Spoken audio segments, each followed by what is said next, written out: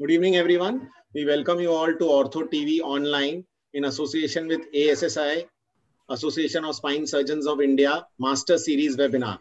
To introduce today's topic and the speakers, I hand over to our moderator, Dr. Gautam Zaveri. Good afternoon, ladies and gentlemen. Welcome to the fifth in the series of ASSI Master Series webinars. And today, we are going to have a Master Series webinar. Can you enable screen sharing, Neeraj? Enabled for you. Your co-host. Okay, but I'm it's not. Enabled. It's enabled for everyone. Yeah, but I am not able to share my presentation. No, you are co-host. You should be. Yes, everybody can share. Share screen. Okay, I got it now. All right. So sorry, ladies and gentlemen. Hi, good afternoon. So we welcome to this fifth in the series of ASSI Master Series webinars. The constant issues which creeps up when there is a problem of deformity is how to manage these spinal deformities, how to assess them, how to plan the management. And adolescent idiopathic scoliosis being one of the most common and simplest deformities to start with, we are going to have this webinar on adolescent idiopathic scoliosis, how to evaluate them and plan these deformities. Today, we have got Dr. Abhay Nene from the Leelavati and Breach Candy Hospital in Bombay, a former president of AO Spine India, and a very eloquent speaker and teacher who is going to lead the interactive case discussion. Along with that, we have a host of scoliosis experts from across the country. They are going to deal with the basics of scoliosis, what all residents, fellows, and consultants in practice would like to know. We have Dr. Rohit Amritanand from the Christian Medical College, Vellore, who is going to speak about how to do the history and examination of these patients. Dr. Arjun Dhavle from the Reliance Foundation Hospital in Mumbai, who's talking about the radiological evaluation of these patients. Bhavuk Garg from the All India Institute of Medical Sciences, New Delhi. Dr. Saumyajit Basu from the Kothari Hospital and the Park Clinic in Kolkata. We have Dr. Amit Jhala from the Chirayu Hospital in Ahmedabad and Dr. Rajesh Parasnis from the Pearl and Oyster Hospital in Pune. As I said, all recognized experts. So I'm sure you are in for a treat today. Don't miss a word of what they say. I would like to give you some background.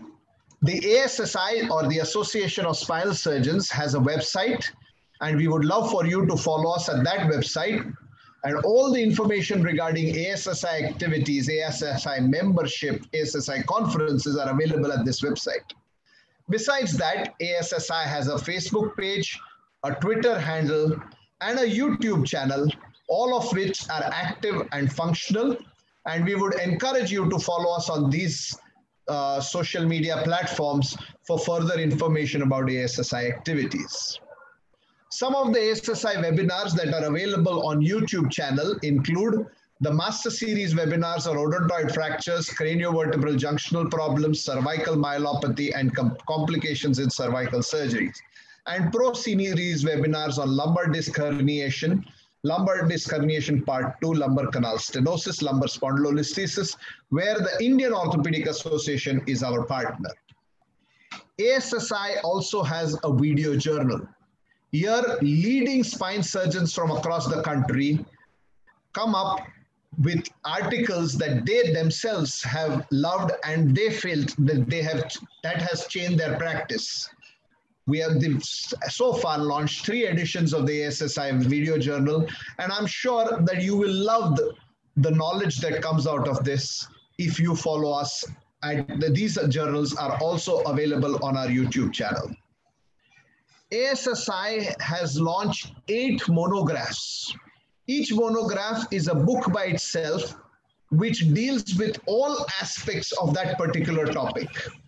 Some of the monographs that are been launched are lumbar disc herniation, lumbar canal stenosis, spinal tuberculosis, ankylosing spondylitis, early onset scoliosis, cervical craniovertebral junctional anomalies, complications in spine surgery, and osteoporosis and the spine. All these are available either individually or as set on Amazon, as well as through our medical publishers, the TM Medical Publishers. The ASSI textbook on spinal infections and trauma, edited by none other than the famous Dr. S. Rajasekaran, is available through the editors, through Amazon, and through our publishers, the JP Publishers. The Indian Spine Journal is the official publication of the ASSI. It's a quarterly journal, which is edited by none other than the former editor of the Indian Journal of Orthopaedics, Dr. Anil Jain, and it has a host of topics which will be very interesting for every person interested in spinal problems. We also encourage you to send your articles for publication to these spinal journals, and we would be very happy to respond to them. The ASSI outreach program. If you want ASSI to hold a spine program in your town, write to us and we will try to work it out. In the last 2 years, we have had about 8 programs in various secondary and tertiary care centers across the country. With these programs are typically held as a one-day symposium or a symposium combined with live surgery, and we can work this out in association with the local orthopedic or spine body. If you have any queries regarding that, please write to our secretary, Dr. Ajoy Shetty at ajoyshetty@gmail.com. Recently, ASSI has launched an e-learning program, which is an online spine education program, which has been curated and edited by masters of spine surgery from across the world. The ASSICon, which is our annual conferences of 2021, will be held from January 29 to 31, and our president, Dr. Chabra, will be the organizing chairman. We would be glad to have all of you, and we would welcome you and actually encourage you to register for this conference and make the maximum use out of it. We will be giving you more information in subsequent webinars as more information develops. During this webinar, if you are unable to, your questions can be put to us through the YouTube channel chat box, and we will put it to our panelists. However, if you are unable to raise your doubts or queries by that, then you can WhatsApp your queries to me, Dr. Gautam Zaveri, Joint Secretary of ASSI, at my mobile number 9820504351, or to my email address gautamzaveri1969@gmail.com. So without much ado, let me stop sharing the screen and now invite Dr. Abhay Nene to take over the session and take it through to the very end. I'm sure you're all in for a treat. Don't miss even a second of this. Thank you. Abhay, please take over. Absolutely, Gautam. In fact, I pitched in to become a moderator here because the 6 big fish that are going to be on your screens today for the next 2 hours are the biggest 6 fish in scoliosis surgery in our country. And we are trying to match up with the efforts of the ASSI done so far. And you can see the ASSI is doing efforts, or their current standing in the academic world is shoulder to shoulder with any SRS or any NAS. And we must thank our secretary, Ajay Shetty, our co-secretary, Dr. Gautam Javeri, and of course, our president, Dr. Chabra, and our incoming presidents to get us here. So AIS is the next big thing. And all of us who've been through learnings of lumbar pedicle screws, thoracic pedicle screws, cervical instrumentations, anterior surgery are now moving to learn AIS because unfortunately not taught as much in our post-graduation program. And these cases which, we were not busy with before because we were busy treating, life-saving and limb-saving problems are now, cosmetic lifestyle problems that are coming to the fore. And it's something that you can learn after your many years into practice rather than learning at the helm. So this program today, as you can see, is self-evolving. You start from the clinical, clinical profiling of patients, and you end with surgical tips with every little step tailor-made for the audience. Like I said, the faculty here is one that's going to only give us pearls of wisdom. So may I call upon the muscle man of CMC, and that's Dr. Rohit Amritanand, who's over the years made his name as a very eloquent speaker, a very good spine surgeon, a person with a great scientific background who's been doing a lot of research and publication also. And most importantly, he's very active in pediatric deformity surgery. Rohit is going to talk to us about clinical assessment from the surgical standpoint, and hence it'll be interesting to know how a surgeon will want to look at a scoliosis patient and how he looks at a rib hump compared to the mother of the patient. And we are all welcome to stop him in the middle of the game and ask him questions while he discusses case by case. Over to you, Rohit. Thank you, Abhay. Let me just share my screen. Please go ahead, Rohit. Yeah, I'm just trying to get that done. Yes.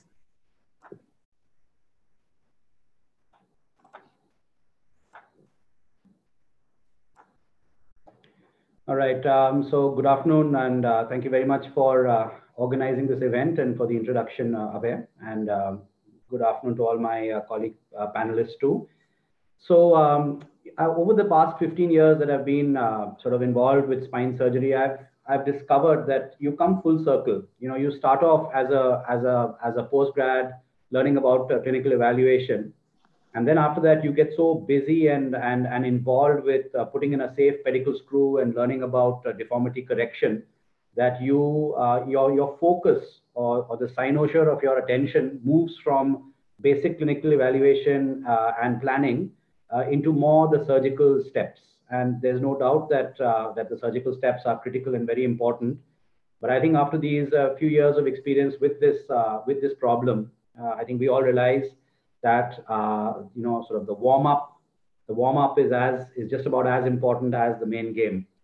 So having said that, today I'm going to not be focusing on some sort of a textbook approach or a clinical DAS approach, chapter 1 of clinical evaluation, but I'm going to try and keep this as to what a surgeon, an operating surgeon or an experienced surgeon or even a young surgeon should know when a patient with AIS along with their family members walks into your clinic.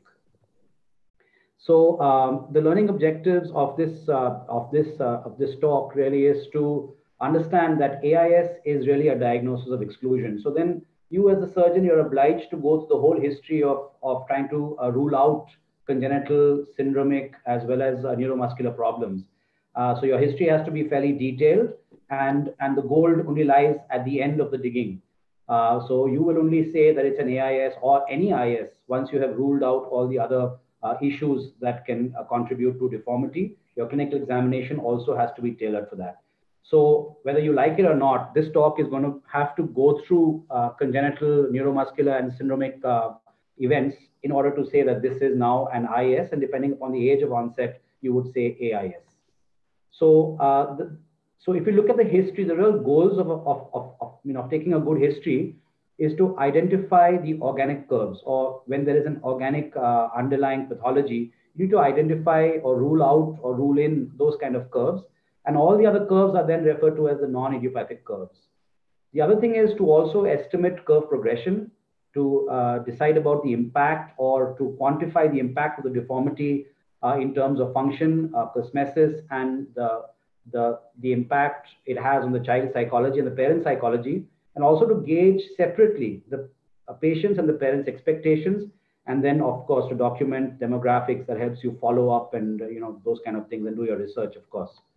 So at the end of your history, I think you should have a clear understanding as to, first of all, are these two curves different? Could there be a different underlying etiology? And had this been a question answer session along with you, the delegates, I would have surely asked whether you all have an understanding as to which one is what and which one is an AIS and which is not. But at the end of this talk, I hope you all will be able to figure that out. Now, as I had mentioned, it's really important to start the history with documenting who the informants are. Now, obviously in IS, and just plain and simple idiopathic scoli, if it's an infant or a juvenile, you're not likely to spend too much of time talking to the patient itself. But in an AIS patient, I think you're obliged to start the discussion, start the history taking with the patient, him or herself. Then, of course, you will back that information up from the parent and then try and get the parent's perspective also. If you open your textbook edited by Keith Bridwell, you will see that there is a fair amount of discrepancy between what parents want and what the patients want, or the parents' concerns and the patient's concerns. And I've listed them there. I think if you open Bridwell, you will find that this table is there, and you should read it through actually quite carefully. That will help you decide what kind of treatment strategy you're going to be adopting. Are you going to, in fact, be operating that child at all? Because we've had patients who've come in with fairly grotesque deformities, but the child is dead against the surgery for whatever reason, and the parents are very keen upon it. So make sure that you pick the right patient.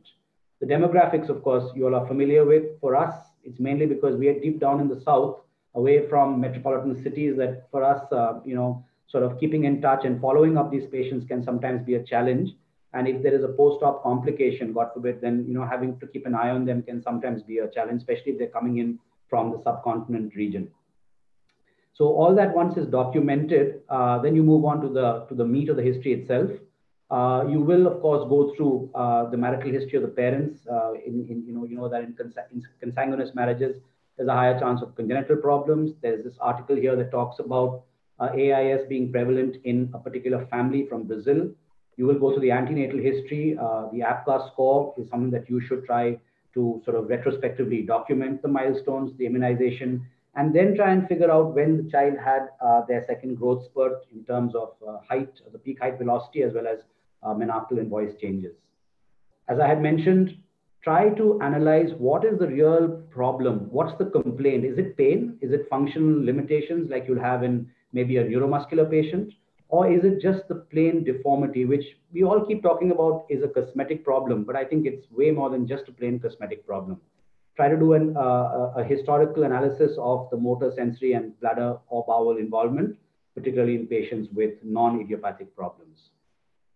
Who noticed the deformity first? Was it the child? Was it a friend? Was it peers? Was it the parent? And was it the father? I think it's important to document that. When was it? Obviously, depending upon the SRS classification of juvenile and adolescent idiopathic scoli. Try to document the speed of progress. Has it been a short progression, or has there been any treatment which has been deployed so far? Asking about where the site, before you actually strip the patient, asking about the site of the deformity is important. Upper thoracic or lower lumbar, right curve, left curve. I think all these things give you a lot of insight into what you may expect. Do not neglect the front. Do not neglect other deformities. So I'm talking about precordial deformities that the child may have, because you'll be so focused on the back that you will forget that there is a front that can also rotate and lead on to issues here. Here, I'm not pointing out the cafe au lait patch. I'm really pointing out the precordial deformity this child was very concerned about. The other thing that you'll often hear patients complaining about, and you're trying to sift out, are they worried about the cosmetic deformity, or is it the back pain that's really troubling them? And if it is the pain, how bad is it? So if you look at literature, you'll find that back pain in scoli patients is comparable. It's comparable to the general population, but frequent daily back pain may be slightly higher.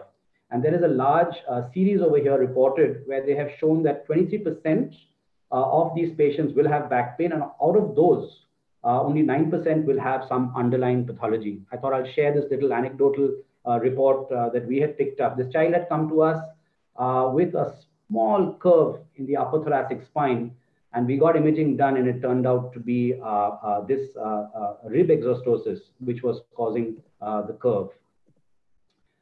Also look at functional limitations in terms of involvement with games, climbing of stairs. Are their school bags bothering them? Do they fatigue easily? If they fatigue easily, you'll obviously have to begin to think of a cardiopulmonary issue which goes along with deformity.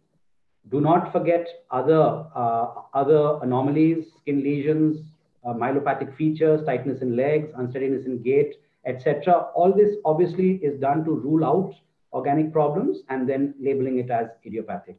So in summary, the history, the main thing, I've mentioned them here, and I had started the slides with that. This is just to reinforce what we've talked about. Moving on quickly to the clinical examination, you start with the general physical. And I think you need to spend a little bit of time before you get involved with the curves and then going on to the neurologic assessment. So in the general physical, remember to assess the height. A serial assessment of the height would be actually preferable to determine when the peak height velocity was actually attained. You can do this sitting, standing to assess truncal height growth or the lower limb growth. Look at the head, not for the centering, for the balance, but mainly because of any dysmorphic features that you might find. Open the mouth, check the arm span, assess joint laxity for Ehlers-Danlos. Auscultate the heart if you can, at least know where, whether you have a murmur, which you might pick up, and assess the respiratory status and make the patient walk. These obviously will tell you this patient has a neurofibromatosis. You can tell with all the stigma there as soon as you do a general physical examination. Document the maturity by the Tanner staging. So that's the pubic hair, the female breast size, and the male external genitalia. When you move on to the regional examination, please make sure that you can strip the child to whatever socially acceptable extent you have, but you do need to have a three-dimensional view of the child. It's no point just trying to look at the back, because then you will definitely miss a lot of information. The first thing that you will do is assess truncal balance. Make sure that the head, or at least document that the head is centered over the gluteal cleft, or if there is a truncal asymmetry, anything more than about 2 or 3 centimeters, sort of is a red flag that there is something going on more than just an idiopathic scoliosis. Once you have documented that, then move forward in a methodical fashion. Where's the head center, look at the shoulder asymmetry, look at the rib hump, look at the subcostal impingement, turn the patient around, look for any facial asymmetry, and then of course, assess the breast asymmetry also and document that. This last 10 minutes down, we'll still give you a couple of minutes. Sure, I'm almost done here. The last one is, of course, looking at the arm trunk distance. This is a handy way of doing it, just palpating and plotting out the dots in the spinous process. When you look at the deformity, you should try and make a extrapolate as to what you may find in radiographs. Don't forget a sagittal assessment, because here you can see there's thoracic hyperlordosis. This is how you assess for flexibility. This can be done lying in a forward position for the Adams test, or else in a prone position. Assess and look for other kind of stigma for underlying intraspinal anomalies. The superficial abdominal reflex is probably the single most important neurologic assessment that you must do, and Min Mehta's paper tells you about that. Don't forget the rest of the musculoskeletal system. So the last couple of slides, if you just look at this, would you be able to guess as to what the underlying pathology may be? What about this one? And what about this one? So all these, if you have done a proper clinical examination, you would be able to make a good clinical diagnosis on these without having to do any further imaging. So the take-home message, look at the curves by all means, but look beyond them, estimate curve progression, assess the impact of the deformity on these various outcomes, do a full and proper clinical examination, and I would suggest to you that do the curve examination last, look at everything else before that. Thank you. Very succinct, Rohit. That was perfect, perfectly on the ball and exactly what the doctor ordered. So may I open this for a few questions from the faculty who are in-house, and of course we'll take questions from the channel which is relaying this show. Rohit, may I cast the first stone? What do you make a big deal of pelvic asymmetry or limb length discrepancy in AIS? So sometimes you find that the dimple of Venus is asymmetric. How much importance do you give that? Yeah, I think that's it. So in my musculoskeletal slide, I had put up a sort of a bullet saying that you need to assess the limb length discrepancy. Absolutely. That's critical, not just the venous dimple, but even the ASIs from the front. In fact, that's a bony point. So, you can actually mark those out and assess. And then after that, use sort of foot blocks to try and neutralize the limb length discrepancy. But Abhay, as you pointed out, that is an absolutely essential thing to get done, mainly to also rule out neuromuscular causes of the deformity. Right. So my question was slightly different. In case you find a little bit of that, how does it skew your thinking when you're talking of an AIS kid?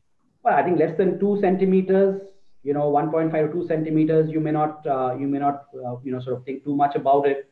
But then you obviously have that at the back of your head, and then when you do your imaging, you'll probably look a little closer at any other anomalies, or else the neuromuscular causes of the deformity.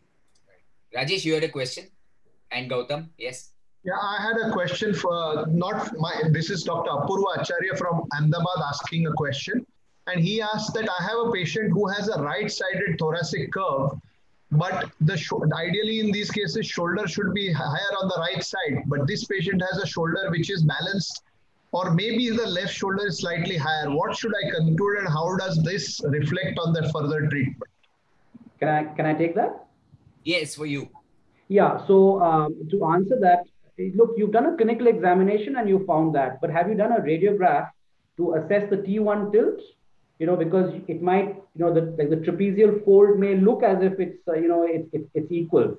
But I think it is critical to go ahead and measure the T1 tilt, not just the radiographic shoulder height. So the clinical shoulder height is less accurate than the radiographic shoulder height, which I think is less accurate than the T1 tilt. So I would first get the radiograph and then after that worry about it. The second step to that is what I think Dr. Menon has described as a discordant,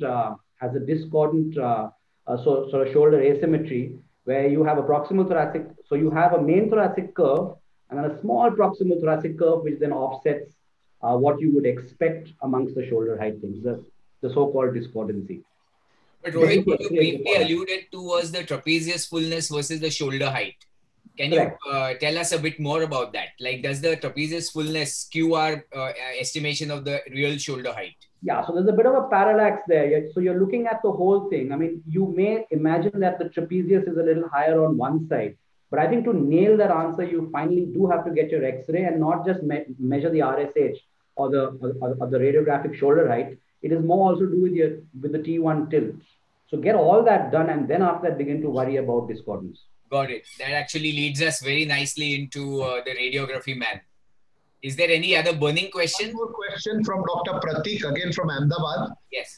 Pratik asks that what about is the pulmonary function affected in adolescent idiopathic scoliosis versus early onset scoliosis? No, obviously not as much. There's no question. But if you have a severe deformity, severe long-standing, so which means after 10 years of age, this patient has been having, so then you'll call it an adolescent curve. But sometimes the JISs will present in the adolescent period, and that child may have had it since the age of 9. And if it's a very severe deformity, there's no doubt that you will have pulmonary function sort of affectation. But I think the underlying physiology of it will be different for the EOS because there's hyperplasia and hypertrophy issues. And the physiology of it in adolescence is different. It's more a developmental part completely gets eliminated in AIS. Yes, so EOS is a developmental problem with the pulmonary function. Yeah, I think the correct terminology would be hyperplasia and the hypertrophy. If there is a 60-degree AIS in a 13-year-old girl, should she be evaluated for pulmonary function, or is it not necessary? For a pulmonary function test, like a PFT, maybe not if she has no symptoms. Yeah, so I mean, obviously, I think you'll ask them symptoms first. If they're up with their peers in a running race, they climb upstairs to your clinic, they have no symptoms, then I don't see any reason why you should. 60 degrees is not a big curve at all, so they should not have any symptoms. Yeah, I tend to agree. Bhauk and then Rajesh, and then we'll move on. I just want to add to the Rohit's this thing. There is a term called metabolic equivalence. So, if you want to do a PFT in a particular patient, so the concept of metabolic equivalent is there. So if the metabolic equivalent for a particular person is less than 4, then they require, all sort of PFT monitoring. So basically the thing is, if they can walk 4 to 6 miles per hour speed and they can climb the stairs, especially 2 flights of stairs, then they don't require PFT as such. So this is a useful thing, by which you can predict this thing. The other thing, the 6-inch candle blow test, which we used to do when we. And you can use the spirometer also, incentive spirometer. So you can blow up as well as you can suck the air, and then you can see whether how many balls are. So if there are 2 balls they are going up, then you can be certain that this could be okay. The other thing is most of the times this is the restrictive PFT defect, not the obstructive PFT defect in these individuals. So one has to be very careful in diagnosing this thing. The other thing I wanted to point out is the visual defects. So one has to be very careful, when these are long standing, so their field of vision changes. So sometimes you have to ask the patient that is there any effect on your vision on this thing. So if there is a vision, then they have to be very careful, and an ophthalmological evaluation should be done. The other thing is you have to look very carefully on the skin creases, when they are long standing and this thing. So they may develop fungal infections and all those things, which usually people discover while on the operating table when you are this thing. So one has to be very careful for these things. Right. Lovely pearls. Rajesh, briefly. So we can. Briefly, just few points I would like Rohit's comment on, about which I have burnt my fingers. First, patient who complains of severe unexplained headache recurrently. Second is, on examination while bending forward, there is a list. On standing, there is not so much, but bending forward. Third, unusual stiffness while doing on-fall movements. And fourth is the asymmetrical abdominal reflex. Just a quick comment from you. For me, Rajesh? Yeah, just a comment from you. Is there a question in those statements? Because I agree with all that you said. These are all red flags, isn't it? That's yeah, what it these are all is. red flags. I can't explain the list. I mean, I can't explain the list other than the fact that when you get the rib hump, then again, your visual parallax kind of gets different. But your remark about the abdominal reflex, absolutely valid. And I think every postgrad or fellow spine surgeon has to do that. Without that, you're going to be in trouble. Lovely. So great discussion on the first topic. We move on to the Ishan Kishan of the Mumbai Indians, and that's Dr. Arjun Dhavle. He carries the burden of taking scoliosis surgery into the next generation. He's a fantastic talent from Bombay and does a lot of good early onset scoliosis as well as adolescent idiopathic scoliosis amongst other spine surgeries. And he's going to take up a very, very important topic: what X-ray to do, how to do, when to do a CT, when to do a myelo, when to do an MRI. So it's all yours, Arjun. Yeah, thank you, sir. I'd like to thank Dr. Zaveri, Dr. Ajay Shetty, and Dr. Nene for this opportunity. And thank you for the kind introduction. I have a lot to learn yet, and I'll try to share with you whatever I've learned from my colleagues and from my mentors. So basically, I'm going to talk about imaging for scoliosis, and basically the three groups of patients. There's a group of patients which is going to require only observation. There's a group of patients which is going to go for bracing, and there's a group of patients going to require surgery. And we're going to talk about the imaging, what imaging we need, when do we need to image, and how do we image.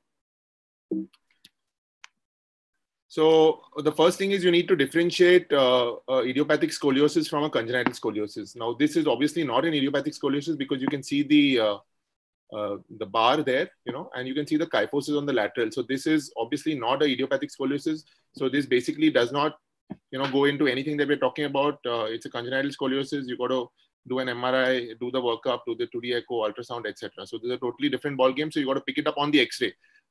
As has been alluded to earlier, the idiopathic scoliosis is a diagnosis of exclusion, and eventually it is a radiographic diagnosis after we have ruled out the other clinical problems.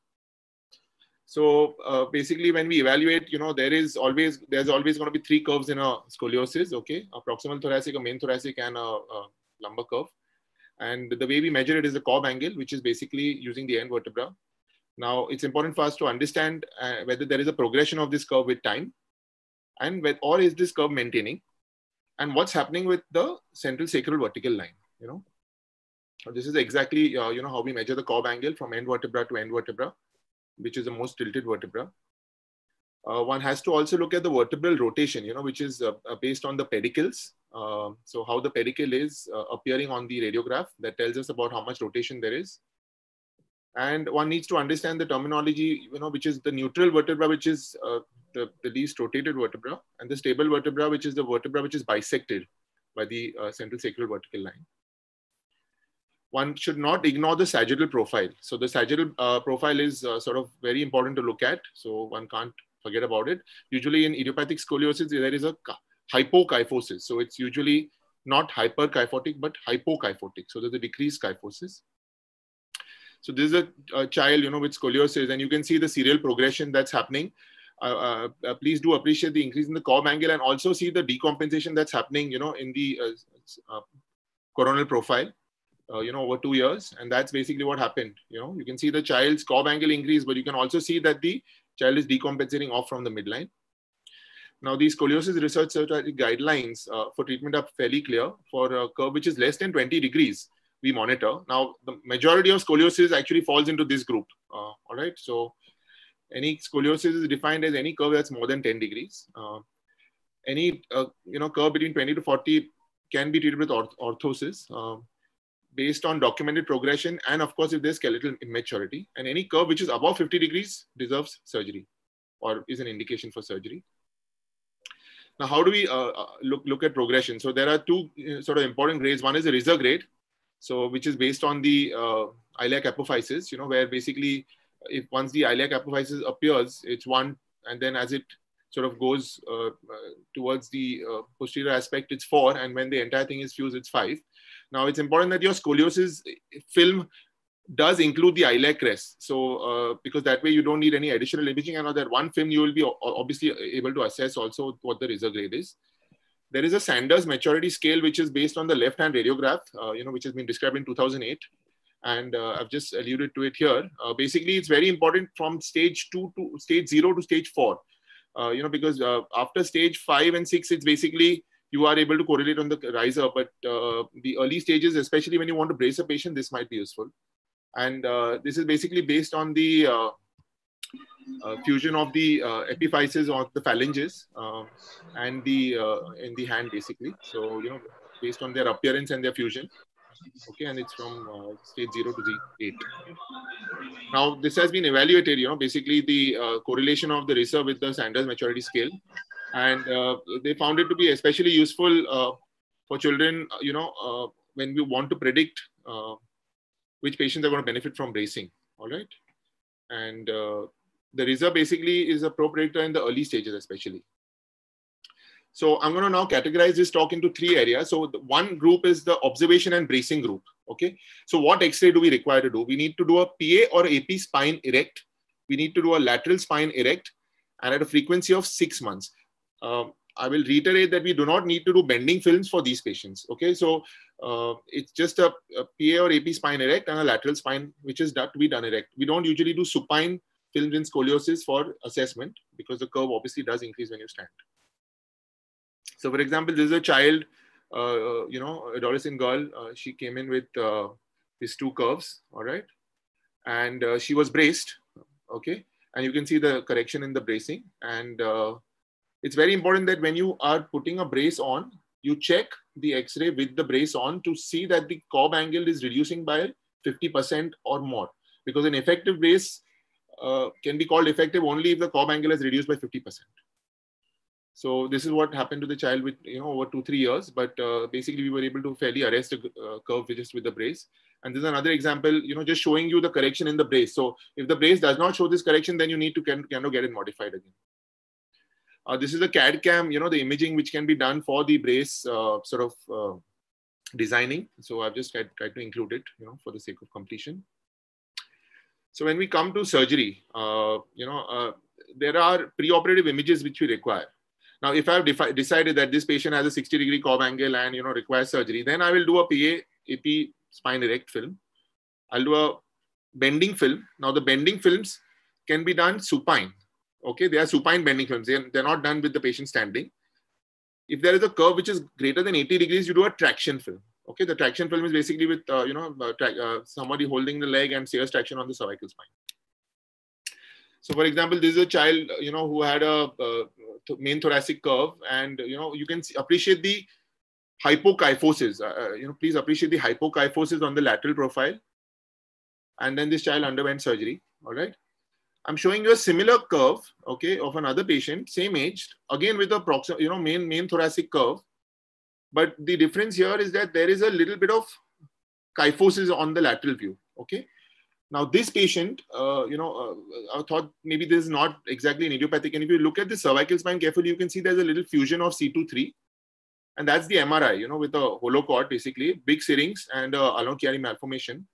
Now, if you miss this and you decide to operate this child, you will possibly land up with a neurological deficit. And so this patient underwent a first stage foramen magnum decompression with a duroplasty. We did an MRI again after 1 year to check that the syrinx is reduced. Subsequently, this child underwent a posterior spinal fusion with a slight undercorrection, because we didn't want to sort of stress the cord. So this brings me to the question of the MRI. So when do we do an MRI? So it is classically described that you need to do it in males if there is a left-sided curve, if there's kyphosis, if there's cervicodorsal curves, if there are asymmetric abdominal reflexes or any neurology, or if there's back pain. Sometimes you may have a child with an osteoid osteoma or something who may also have scoliosis. So, but is this really, this is the classical teaching, but does this hold true?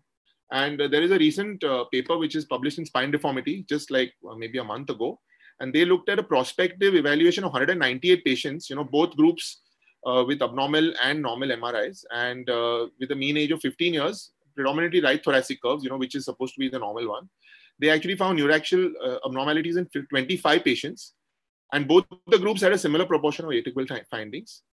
Now, what they sort of talked about was the number needed to diagnose and the number needed to misdiagnose. Okay, the management was changed before spinal fusion in 12% of the patients with the neuraxial anomalies, and the traditional risk factors did not predict the chance of a problem on the MRI. So according to me, basically this study tells us that, you're safer doing an MRI if you're planning to operate.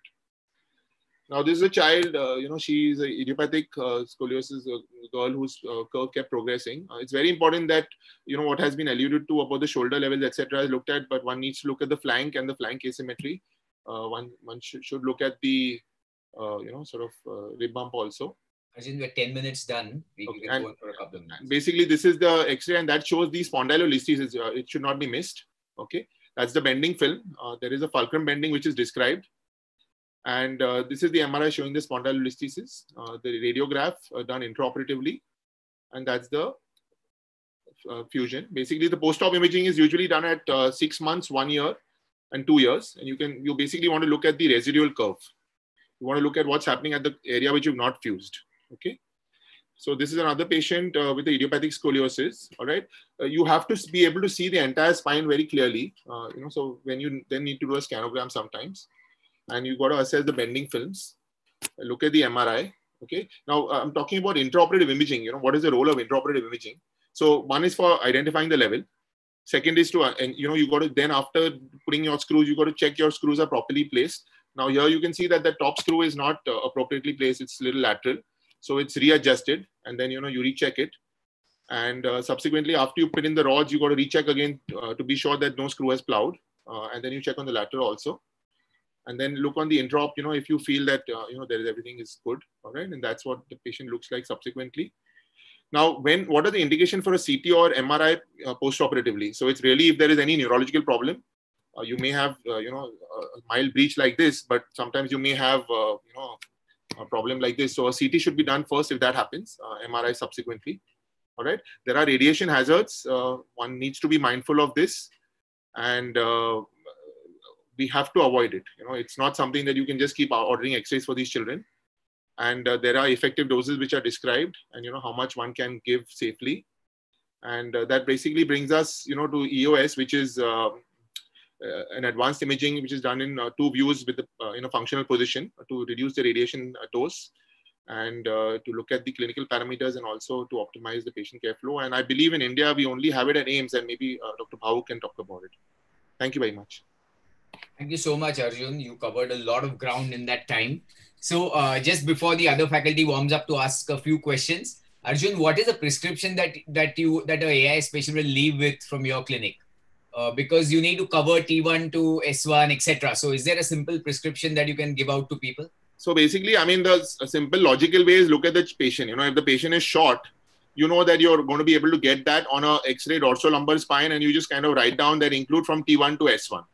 If you feel that the patient is taller, and you're not going to be able to get it on one X-ray, then rather than doing a scanogram, which actually involves 4 films, it's better to, sort of try to talk to the radiology technician and say that, no, you can do this in 2 images, versus, you multiplying the radiation with every shoot you give. So your clinical assessment of the height, and, what the largest films available are. So usually it's very feasible to get it on 2 films. At least you're not increasing the radiation dosage then. So I would usually write one keyword. T1 to S1 is a keyword. Any other keywords on your prescription? Erect films, always erect. That has to be, mentioned very, very clearly.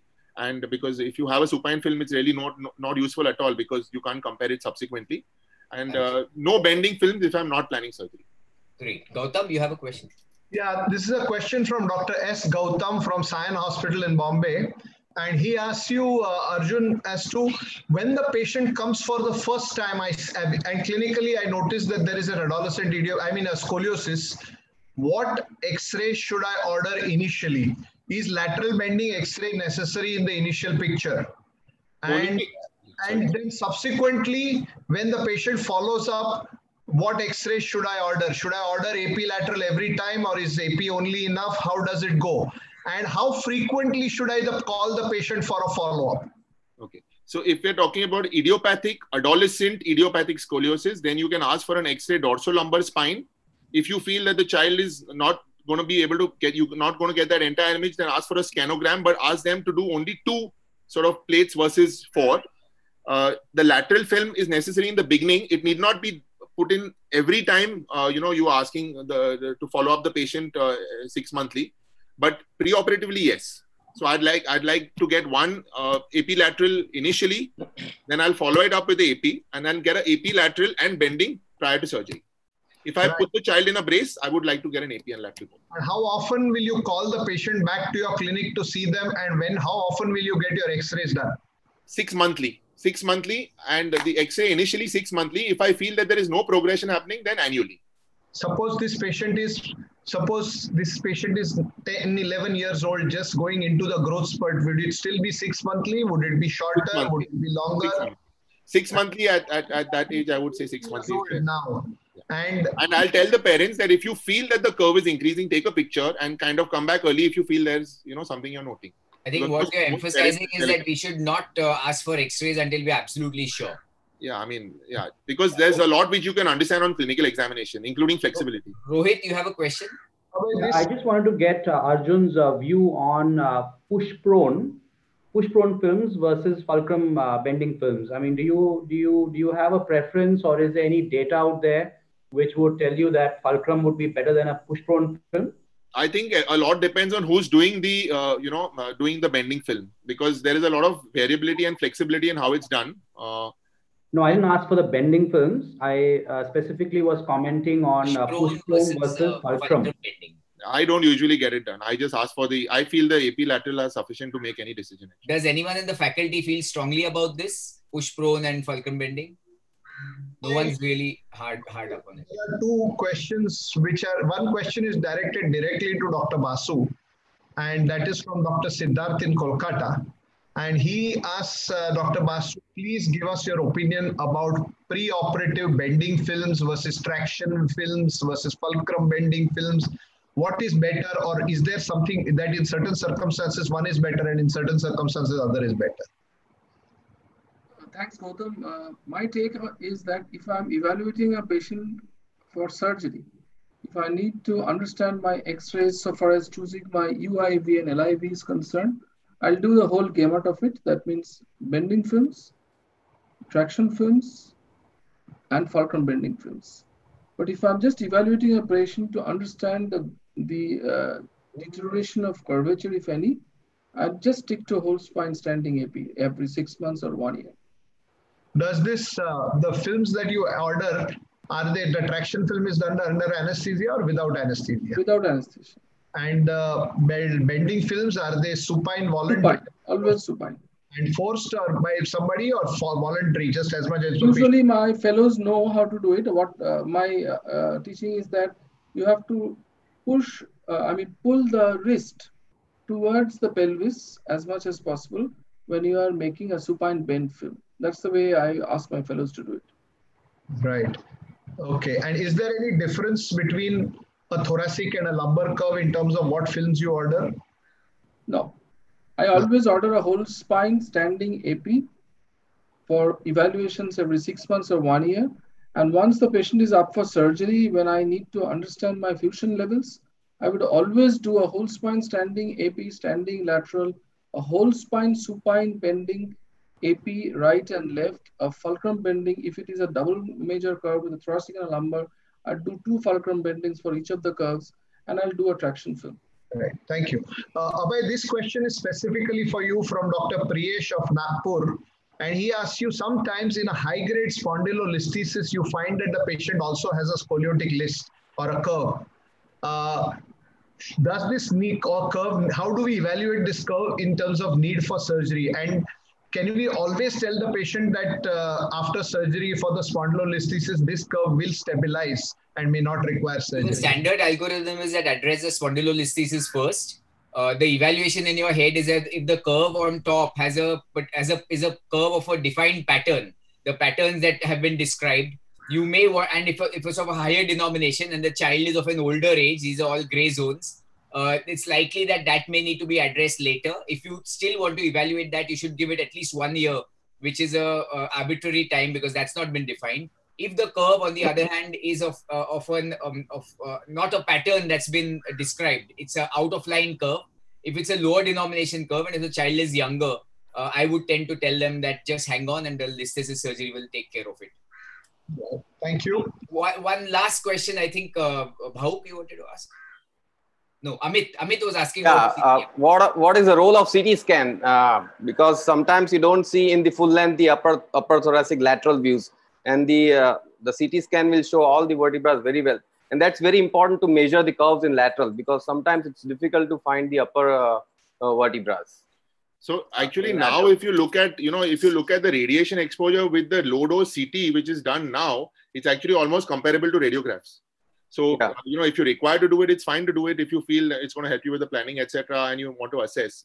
But then I would sort of look at what I can avoid, and what I would sort of try, because I mean, one needs to look at the radiation risks with how much we are doing. It's fairly straightforward to clinically sort of correlate everything that you're seeing and combine it with what radiographs you have, I think. Guys, for lack of time, let's whiz forward because it's 4:50 and we're just done with two lectures. I'm sorry for that.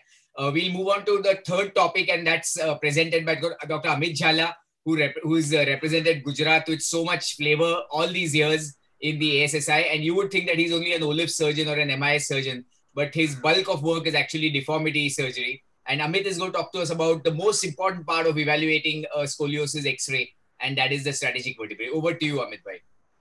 Thank you, ASSI. Thank you, Abhay. After clinical evaluation and imaging, I think when the patient comes to you for surgery, I think these strategic vertebrae are very, very important for evaluation of these curves. And if you see these three X-rays, this is the X-ray, which is, of course, a thoracic curve. This is again a thoracic curve, and this is again a thoracic curve. You can see that these three curves have been managed. The curve patterns are also same, but the severity increases. But the method in which the strategies for the use of the implants are different in all the three curve patterns. And my main question is, there are three different strategies to correct nearly a similar curve. And the important point is, key point is important to correct the deformity, but where to start and where to end, it's very, very important when you're planning the surgery. And where and what type of force to apply to correct the deformity is also equally important to correct deformity. And that is where the role of strategic vertebrae come, because you have to apply the forces and you have to include this strategic vertebra in the surgery. So what is the role of strategic vertebra? If you see the curves, there are usually three curves which are there in a scoliosis. One is a primary curve and there are two compensatory curves. So these are the three curves. So what does the strategic vertebra, how does the strategic vertebra help? It helps to identify the part of the curve. That means which is the major curve, which is the compensatory curve, by evaluating the end vertebrae for each of them. It also helps for selection of the fusion levels. That means which is the neutral vertebra, which is the stable vertebra, which is the end vertebra. And it also helps to instrument and apply desired forces at different strategic vertebra. Like what type, if you want, you have to always instrument the apical vertebra. You have to derotate the apical vertebra. So these important terminologies are very, very important if you want to plan the surgery. And doesn't move forward. Hang on. Sorry.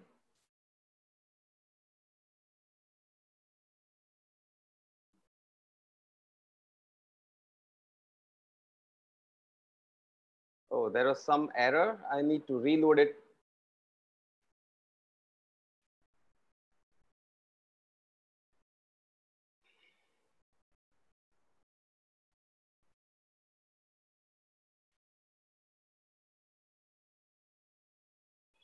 I'm sorry for that.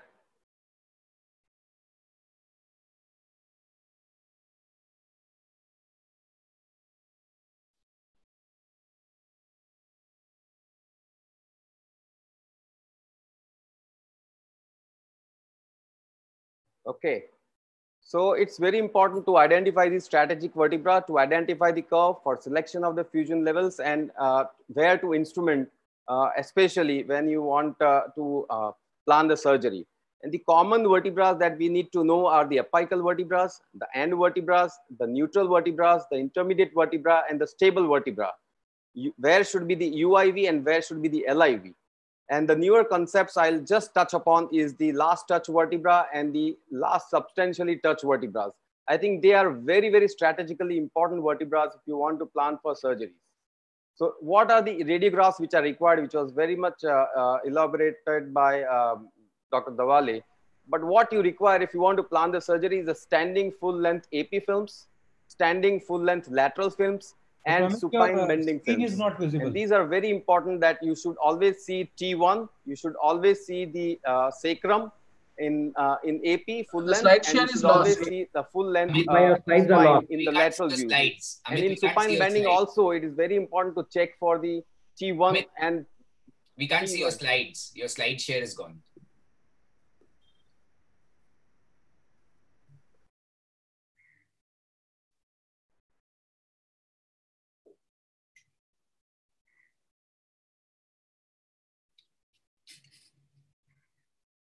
So it's warming up very well. As you can see, we are well over time, but I think it's worth the while because cases are also being seen in these lectures. So at the end of the 6 lectures, if we don't have time for case discussion, it should be okay because most of what you want to learn is going to be covered through these lectures. Any questions until now for Dr. Amit? I have a very basic, Rohit, you're muted. Rohit, you want to ask something? Yeah. Sorry, I'm just wondering whether Abhay would like to chip in with a quick case while Amit loads up his slides. Just a thought. Yeah, absolutely. Always. Oh, he doesn't want me to because he's. Abhay, while you are loading, Arjun, question for you: which curves are braceable? In adolescent idiopathic scoliosis, when would you consider brace? Is every curve, is an upper thoracic curve which is between 25 and 40 braceable? So how do you? What advice would you give to the people who are watching this kid? Which curves are braceable, and when would you consider surgery in adolescent idiopathic scoliosis? Can you see my screen now? We can see, but the screen is locked. There's nothing is moving on the screen. We can see the home screen, like your presentation box. Why it's moving here? Until then, Arjun, can you unmute and take that answer? So, to add to Gautam's question, Arjun, to add to Gautam's question, how do you do your bracing? Do you have a standard format, or what do you tell your brace maker? That could be added to this answer as well. Right. So basically, the bracing will work. It's unquestioned that bracing works. Stuart Weinstein has come out with a brace trial. Can. Okay. And it will work. Basically, the best one is the thoracic. The main thoracic curve is the best one to brace. It should be a total contact brace, like a Boston brace or Wilmington brace. They should make a negative impression with traction, and then basically prepare the brace. There is the CAD/CAM technology now which is used. Okay, if you have a higher curve, higher proximal curve, then you need to give a Milwaukee type brace, sort of a proper, including the cervical. So any apex above D6, then you have to go up to the cervical area. Lower lumbar, not really. I don't think it works so well for them. You need to kind of then stabilize the pelvis. But bracing has a good role if the child is compliant, and for a skeletally immature patient with RISA less than 2, and for a thinner patient. Yes. Lovely. Go ahead, Dr. Amit. Yeah. So these are the X-ray films that usually I do in this patients. You can see that you have to see the T1, you have to see the S1, and not only in the standing but also in the lateral bending, in both the bending as well as a full length lateral. Only if you have this X-rays, you can plan the surgery very well. So it's very imperative to have these primary X-rays for determining the strategic vertebra. There are certain optional films which may not be required as a routine, like lateral films in flexion and extension, traction films, and push-prone films, but they are not absolutely mandatory. They may be required as an optional examination to find out the strategic vertebra. So what are the strategic vertebra? The first is the apical vertebra. This is one of the most important vertebra because that is where actually the apex of the primary curve lies. And how to identify that apical vertebra? You have to draw the tangent there, and the most horizontal vertebra which is there in the curve is on the standing AP films is the apical vertebra. It is also the most rotated vertebra because that is the apex of the curve. It is the most deformed or trapezoid curve. If you see this, there is a trapezoid vertebra here. So it is the most deformed vertebra, most rotated vertebra, most horizontal vertebra, and it is most deviated from the center sacral line. So if you draw a line here, this is the most deviated from the CSVL. So that's how you can identify the apical vertebra. And what is the importance? And the other important thing is that if you see that usually in thoracic spine, the vertebra is the apex, but in the lumbar spine, usually the disc makes the apex, like L23 or L34 disc comes as an apex. If you have the disc as the apex, you must consider lower vertebra as your apical vertebra, right? These are the basic things which are very important. Now, what is the importance of this apical vertebra? It's important to instrument the apical vertebra when you do a surgery, because it will, if you just put the screw there, if you just put the screws on the convex side, and putting the screw, you can actually derotate the whole spine, and you can push the convex side down, and that will help in derotation of the spine and decrease the hump. And that's why to instrument apical vertebra is very, very important if you want to go for the surgery. And this is one of the example. If you see this curve, this is the apical region, and you must have the maximum amount of implants which will derotate the whole spine as well as push the convex side inside, to push the convex side so that you can get a decrease in the hip rib hump. So it's very important to instrument these apical vertebrae and to apply the forces there. So it's a very important strategic vertebra. The other important vertebra are the end vertebrae. End vertebrae are very important. They are the most tilted vertebra in the curve. If you see, this is the curve. This is the most tilted vertebra. And if you take the bending films, the upper disc spaces will open up on both the bending films. And the other important thing is that this becomes parallel below it. So below it, the discs are parallel. Upper discs are always opening up in both the bending films. You should not only take this AP views. It's very important to check these vertebrae in lateral films also, because sometimes in thoracolumbar junction, you can get some kyphosis there. And if you stop your instrumentation at the kyphosis, then you may have a problem of distal junctional kyphosis. So you must see the lateral films before you embark on the end vertebra. So both are very important, AP and lateral films, to mark your end vertebra. So this is one of the film where you can see this is centrosacral line. T4 is the most tilted, which is the upper end vertebra. T11 is the most tilted, which is the lower end vertebra. And so that's how you measure the Cobb angle from the upper end plate to the lower end plate. And that's how you measure the Cobb angle in this patients. The most important thing in planning is it should always be included in the fusion. The fusion should go and include the end vertebrae. And that's the basic point. You should never leave these end vertebrae. Coming to the neutral vertebra, they are neutrally rotated. So neutral rotation means that if you see the Nash and Moe criteria, you should have pedicles equidistant from the spinous process. You should see full round pedicles. It should be very near, these neutral vertebrae are very near the CSVL, and it marks the end of the primary curve. And then after the neutral vertebra, the curve starts rotating for the compensatory vertebra, lower down or upper vertebra. And therefore, because it is also considered as the last vertebra for the primary curve, it is important in selection of the LIV or UIV for the fusion levels. So that's very important. So if you see this X-ray, this is a neutrally rotated vertebra, upper neutral vertebra, and this is the lower neutral vertebra. Okay, where you can see these pedicles very nicely. There is a concept of intermediate vertebra which was given by CD. Each primary curve is divided into three. One is a periapical region, which is a very rigid curve, and the other two are slightly flexible.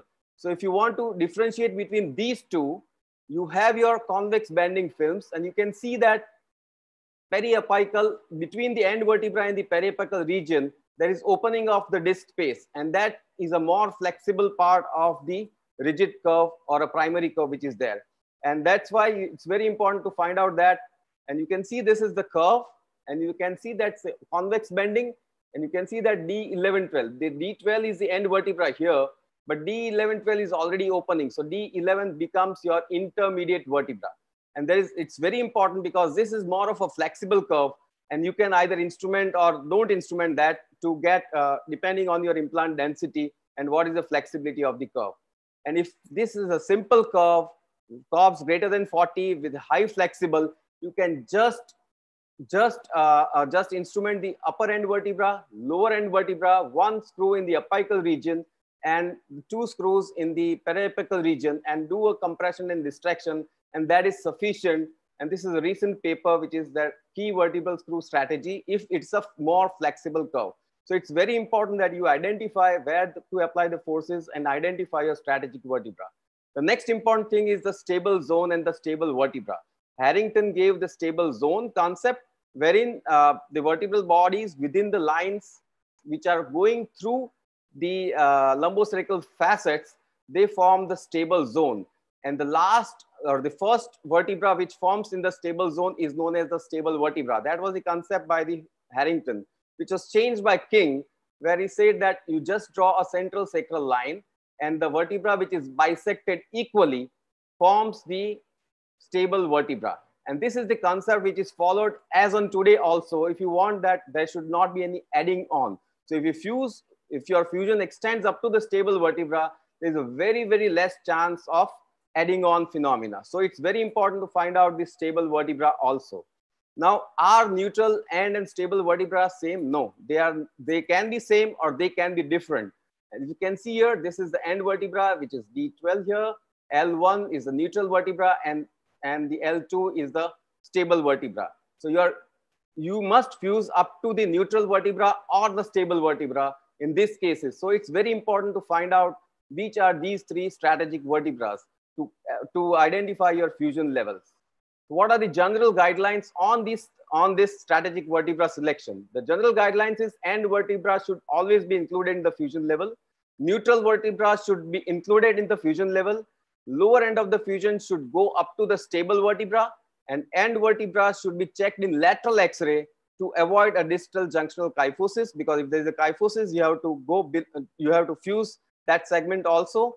And on bending films, if the lower end, if the disc below the LIV is opening on bending films in both, then you can, then that is the safest, where you will not have any add-on phenomena. So if you see this, then this is the stable vertebra. And then if you instrument in stable vertebra, then your fusion is absolutely fine, and you will have a good coronal and sagittal balance, and there'll be no adding on phenomena. So these are the general strategies.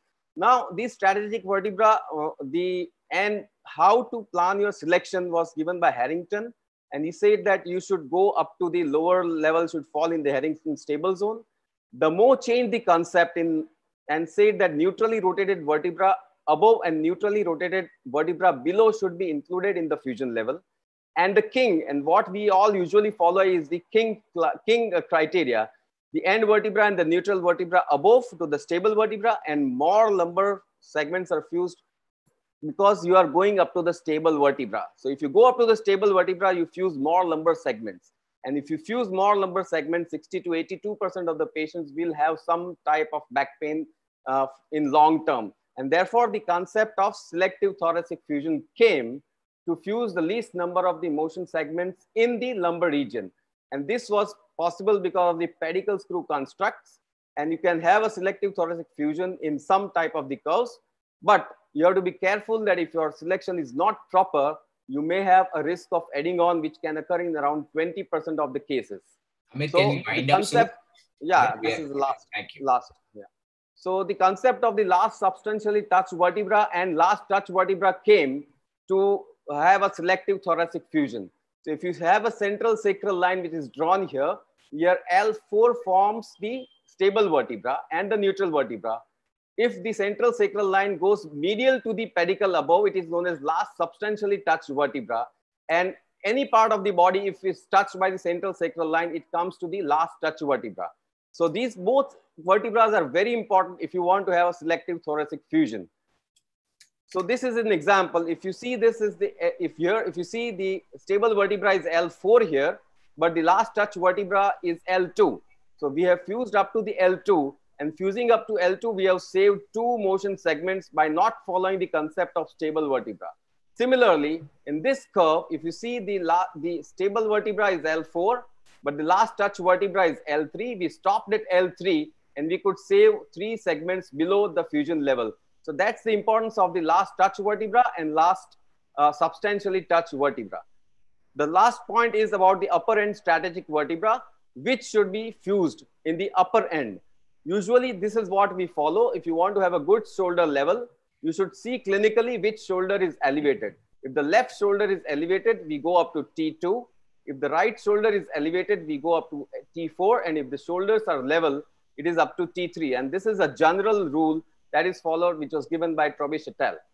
And this is a recent paper, which is just MSLV, which is just recently published. And what the concept says is it is just reverse to the last touch vertebra. You draw a line from CSVL to the LIV, and the last touch vertebra here, which is known as MSLV. If you select this vertebra, then you will have a C7 plumb line in line with the LIV, which will give a good coronal balance as well as a shoulder balance.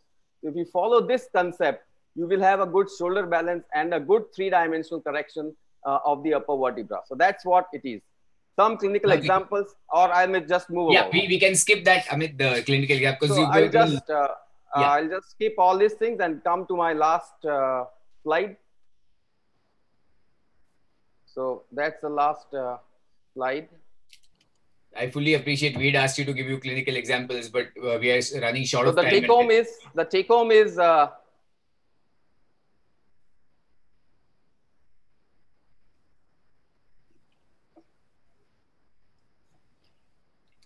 very important to identify the strategic vertebrae. You must have a full length and bending radiographs. Very important to identify these strategic vertebrae. They are important for planning the fusion levels, especially UIV and LIV. Stable vertebra is important if strategic placements of implants are planned to decrease the implant density. And placing the implants at the strategic vertebra can apply strong, effective corrective forces to the rigid segments of the scoliosis to correct the deformity and achieve global spinal balance. I think it's very important to have these strategic vertebrae. Thank you. Yes, a lot of strategic information from the master himself. Thank you, Amit Bhai, for that. Before you finish your questions and lecture, there are questions floating in. So, Rohit, do you want to take the first shot? Yeah, Amit Bhai, thanks so much for a great talk. Sorry we missed all those clinical examples. Quick question to you. You talked about the stable vertebrae, but you showed us the AP view where you use the CSVL and you assess the bisecting pedicles. What about the lateral view? Do you also take a line? Always. So I have not put it here, but that's what I said, that the preoperative lateral view is very important. The strategic stable vertebra in sagittal view also should be bisected. The other question alluding to the stable vertebra, Amit, was that since every spine has 3 curves and each curve will have its own end vertebra and own neutral vertebra, so what about the stable vertebra? Would you consider one stable vertebra per curve, or the lowest of the stable vertebra of the spine is considered the stable vertebra? Lowest of the vertebra of the spine I'll consider as the stable vertebra, because that's where you want your LIV. Right. So when you're doing a selective fusion, that rule may not apply then. You may want to... So for selective thoracic fusion, you might have to go to the upper curve, which is bisecting there. Right. So if it is one C curve, then you might have to go to the upper curve. Right. And see how much correction of the lumbar curve is happening. Any other questions from the audience or from the faculty? If not, we will discreetly move on to the next talk. Thank you so much, Amit Bhai. It was fantastic. And I know you've got so much to say, so much, to learn from you. But you tried to do, justice, and you did, I think. Thank you for the lovely talk. We move on to the Delhi Daredevil from AIMS, Dr. Bhauk Garg. Congratulations on your 100th publication. You're, you're effervescent in your research and your publications, and again, you're a torchbearer for the next generation, if I may say so. You're going to talk to us about classifications. We are always flummoxed with what classification to follow. The Lenki pattern has more than 60 or 70 different curve patterns, so it's difficult for us old people to digest and to identify that. You're going to tell us the easy way out. Over to you, Bhauk. Can you unmute and get online? Yeah, is it okay now? So the question arises, is it really important to know about the classification in AIS? And as a surgeons, we are always happy, whatever we do. And we always think that nothing is difficult for us as a spine surgeon, and whatever we do is the best. And we always have a tendency to, just do it. Whatever comes, whatever type of curve is there, we tend to just do it for this thing. But then, somewhere you realize that the accidents are happening. And when they happen in succession, then you feel the need of actual classification, that how you can compare your cases with the other described cases, so you can have an understanding and you can have organize an approach to their problem, and then how can you use your clinical decision making. And there comes the role of these classification, and especially for the research and documentations. And also these classifications, they need to have a good inter and the intra observer classification. We know that not every curve is similar, and no similar classification for every curve, and not all classification they serve all the purpose. A lengthy 40-degree curve in two different patients may not be the same curve. And earlier, the various authors, they just try to classify the scoliosis depending upon the pathology, depending upon the position of the apex, which we still follow as per the SRS definition. About the thoracic, if the apex is between T2 to T11, T12 disc, and the lumbar, if the apex is L1, L2 disc to the L4, and the thoracolumbar is in between.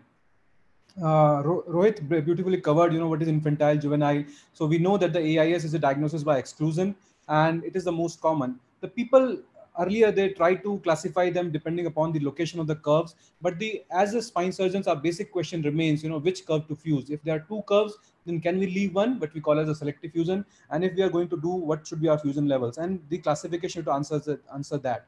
First classification tried to answer that is the King's-Moo classification, and it tried to divide them into 5 types. And the important thing is to realize this type 2, which is the main sort of contention in this King's classification, when the thoracic curve is larger than the lumbar.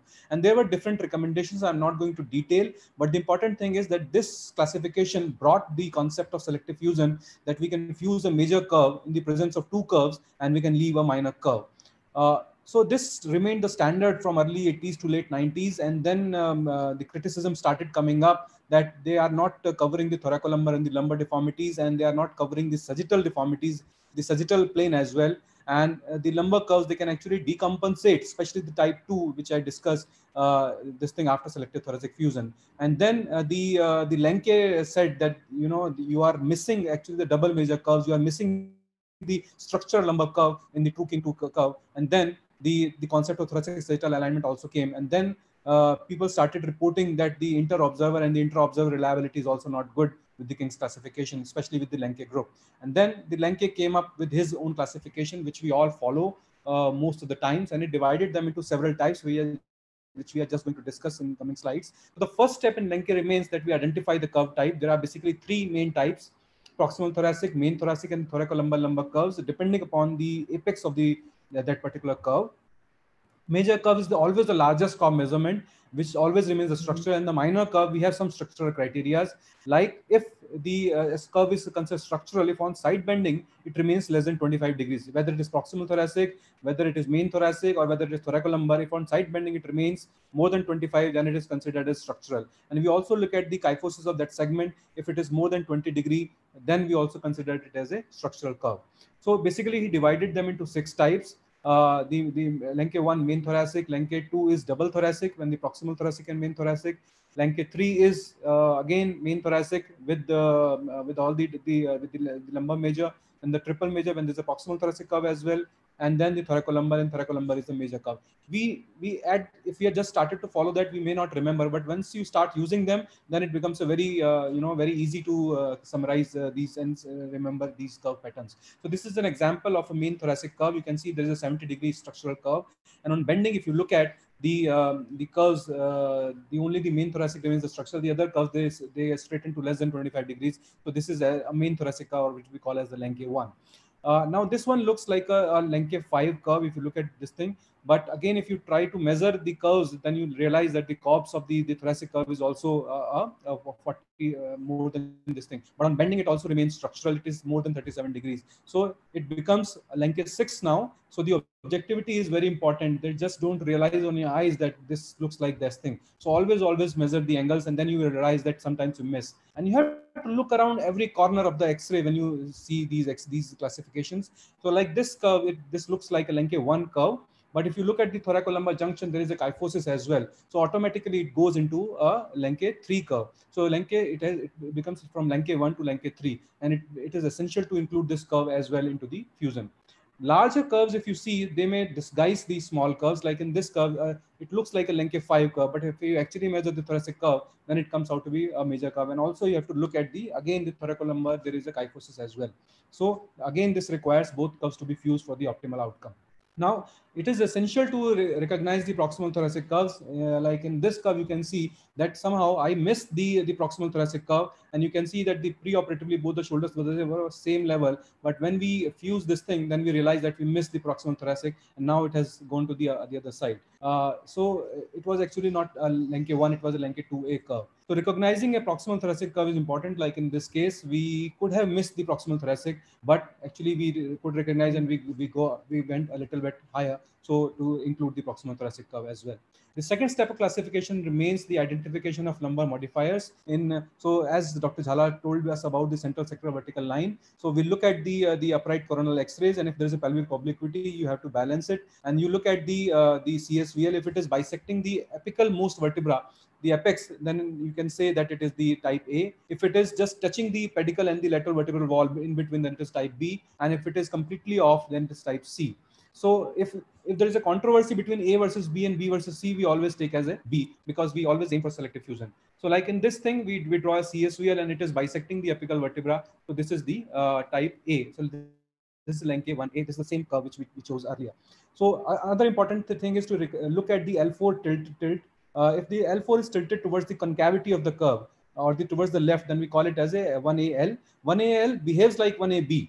So the stable vertebra is a little bit higher in 1AL, while if the L4 is tilted towards the right, that is towards the convexity of the curve, then these curves, they are very notorious to be a risk of adding on, and there the stable vertebra is a little bit distal, so one has to be very careful. Like in this case, this is 1AR curve, and if you look at the last touch vertebra is L2, while the stable vertebra is L3. We stopped at L2 as per the the SUG guidelines and the linkage guidelines, and we had a adding on phenomena later on. While in this curve, again a 1AR curve, we fuse it up to the stable vertebra, and we could have a good outcome. So it is very important to look at the 1AR curve.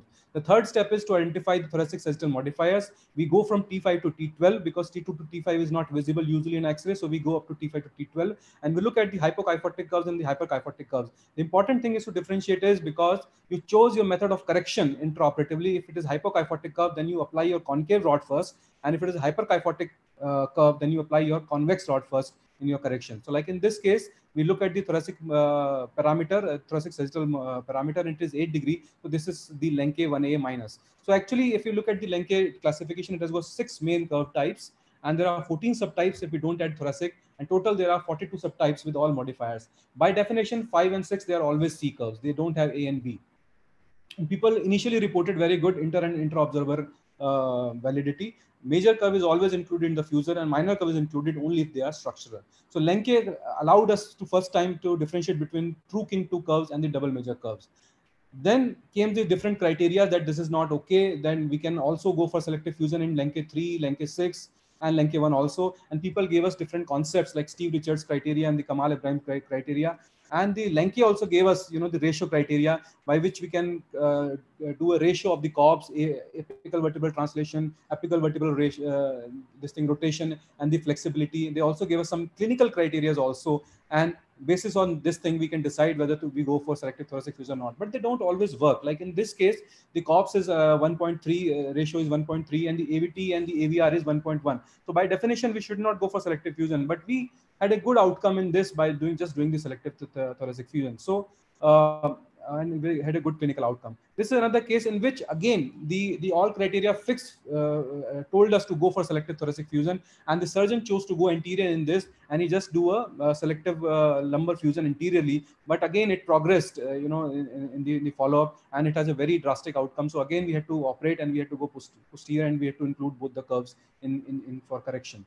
So Lenke gave us the apical vertebral translation is the most important, but there is no criteria, there is no guidelines that how many of these criteria should be met and what combination of ratio should be used to perform a selective fusion. And now people have started recognizing that there is a problem with Lenke classification as well.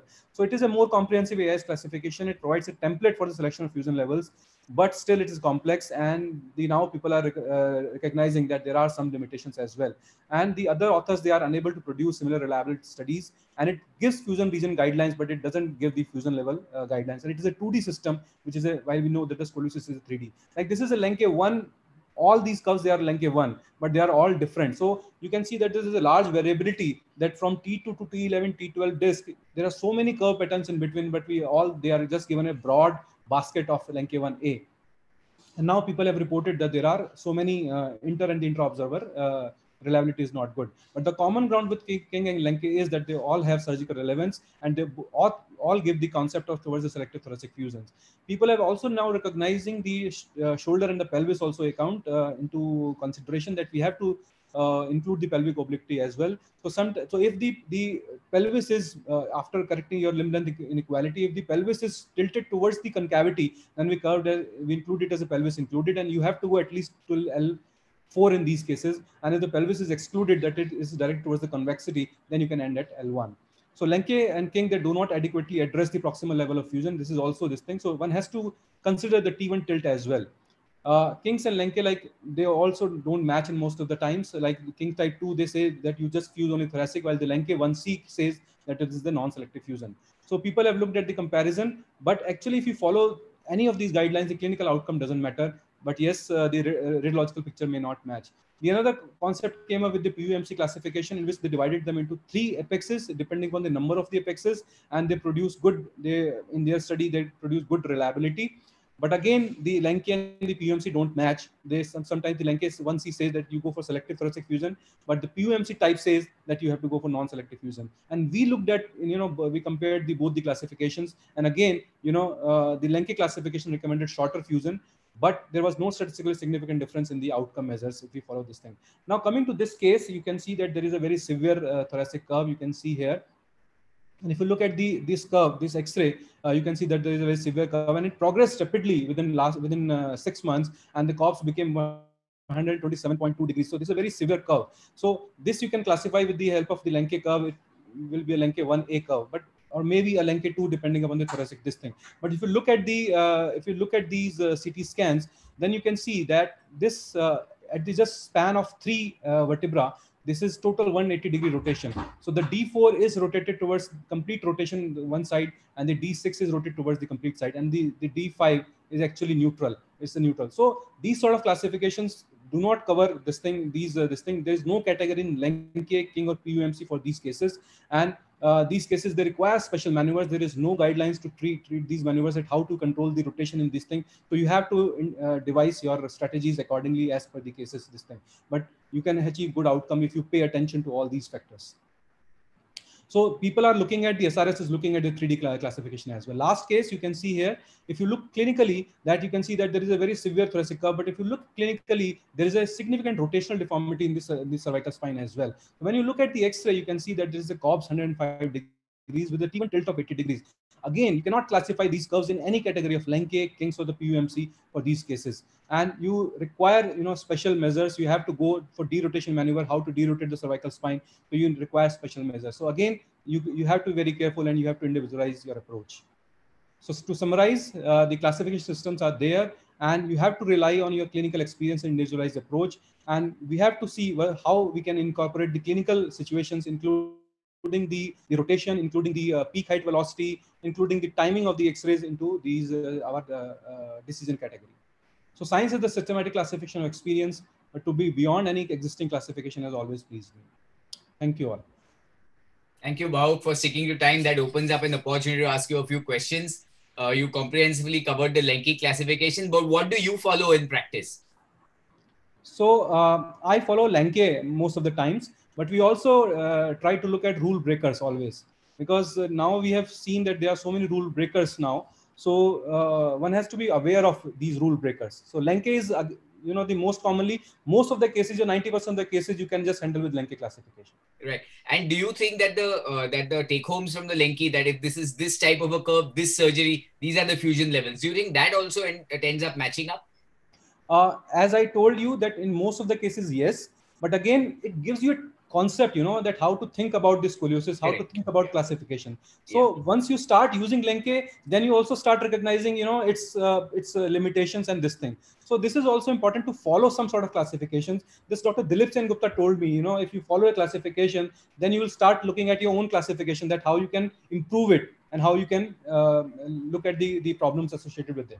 Awesome. Thanks for bringing that very, very illustrious name on the table. Dr. Dilip Sen Gupta has been mentor to so many of us, including our next dynamic speaker. Any other comments from the speakers on the classification systems? Anything you strongly feel about? Because I think the sum up is that you got to know how the classifier thought, apply those thoughts to your method and make your own method. You don't have to necessarily pigeonhole yourself into one classification. So moving on to a very illustrious speaker who is probably the first name in scoliosis surgery in our country. He was the first mover, also a product from the Dilip Sengupta school of scoliosis, if you may, like many of us are. But in his own right, there's now a Basu School of Scoliosis located in the east of India, and leading the Eastern Front. I won't call him a Kolkata night rider. He sleeps early, wakes up early, starts his day with a morning run. But surely he's the flag bearer of scoliosis. He's the Indian flag bearer in the SRS, and he's my dear friend, Dr. Somajit Basu. And now we're moving on after listening to clinical assessment, imaging, basic strategic vertebrae and classification. We're moving on now to surgical planning, which is the real headhunting, if you may, when you actually come down to treating scoliosis surgery. Over to you, Saumu. Thanks, Abhay, for all those kind words. Disclaimer number one is give me a bell 1 minute before I need to finish, because this is a huge topic and finishing off in time is a challenge. What's happening here, Saumu, just to update everyone, is that we are going to miss out on the case discussion because we are way over time, but each lecture is so important that we are going to use your lecture as a part of case discussion. So we'll give you some leeway in time. Right. Thank you. Thanks, Abhay. I will concentrate on the selection of fusion levels, understanding that already the classification system has been covered in details. And Rajesh is going to talk to you about various correction maneuvers. I'll just stick to the basic principles of selection of fusion levels. So we all know that the basic principles of surgery are that it should be lowest morbidity, least number of vertebrae fused, both sagittal and coronal correction, and to prevent further progression, not to achieve maximum straight spine is the goal of the surgery. And we need to realize that cosmetic outcome is as important, if not more important, than radiological outcome. The principles laid down by Bridwell in 1994 still holds good, but they're very difficult to manage. It's very easy to say that top and bottom of the fusion is within stable zone, shoulders, pelvis level. If the fusion extends below L2, the LIV should be neutral, centered on the sacrum and horizontal to the sacrum. Again, easier said than done. So what I'll do is I'll first try to tell you the basics of fusion, that is fuse all major curves, which includes neutral cephalot, neutral caudal, and of course try to end the fusion at a stable zone. That is what is a no-brainer, and many of the kids down the block would assume that these are already there. But the basic principles come in when we really consider that the two pearls which were given by Douglas Burton and Mark Asher a few decades back, that never endure fusion above a kyphotic disc space and never leave or try to leave 3 or more distal motion segments, is the basis of all the confusion which is there in the EIS literature in the last 2 decades. Now, to start with this confusion, I would not say as a solution to this confusion was this massive publication of Lenke, in which he described 3 areas and 2 types of curves. One is a major curve with the maximum curve and a minor curve, which is less than the maximum curve, but it might be structural and non-structural. This has been dealt with in detail, so I will not go into this. I'll just stop here for a moment to tell you that there are basically 2 types of Lenke curves.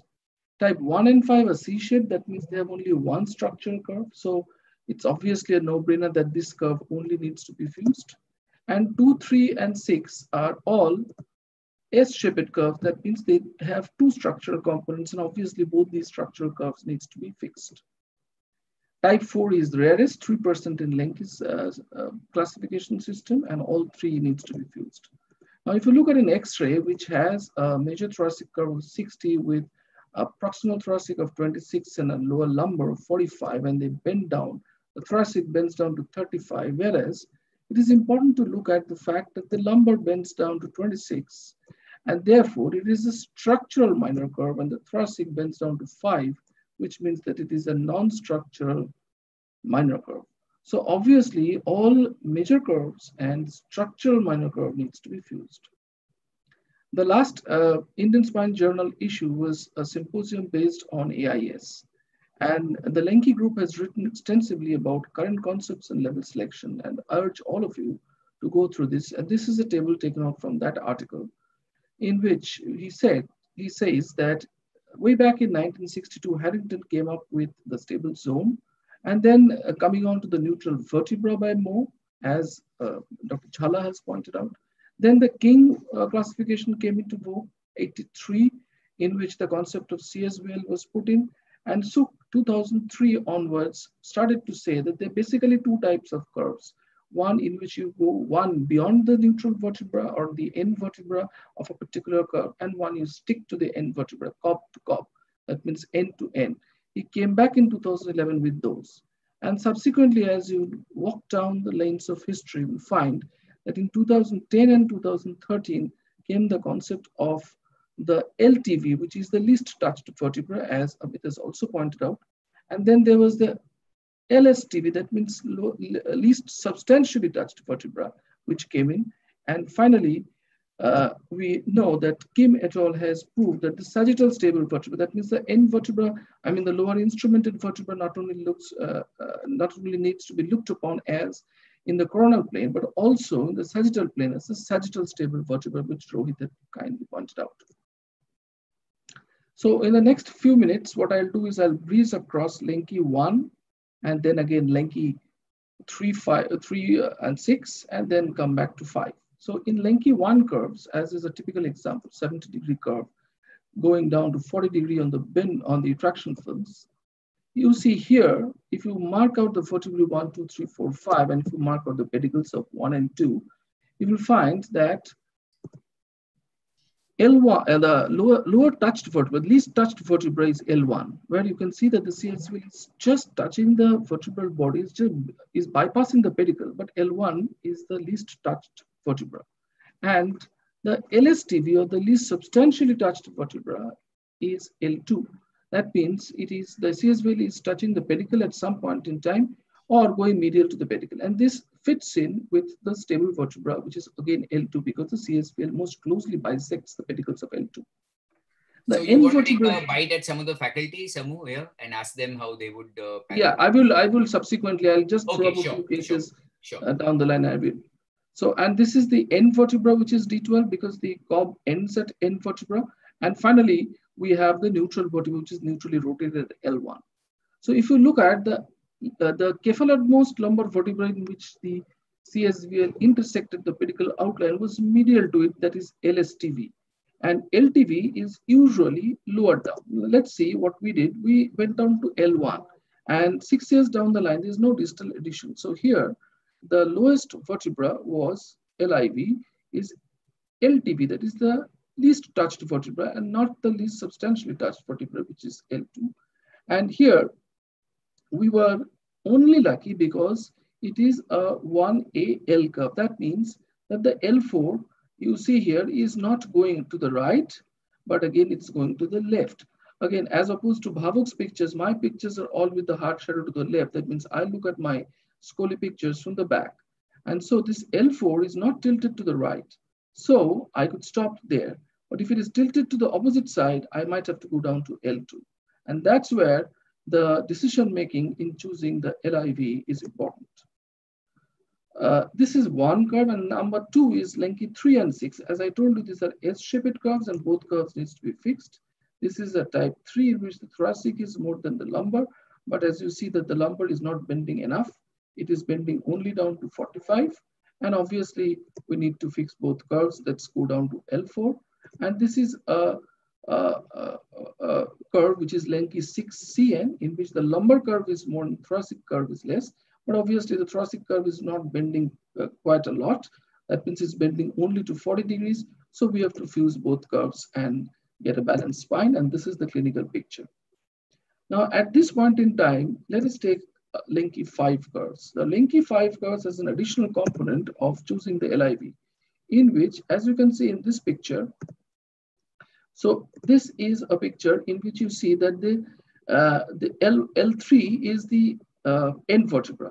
And if you look at the bending films or the traction films, you cannot really stop at L3 because L3 is way out of the CSVL, and the opposite, that means the concave bending films, is not coming down to such a point that the L3-4 disc space is highly flexible.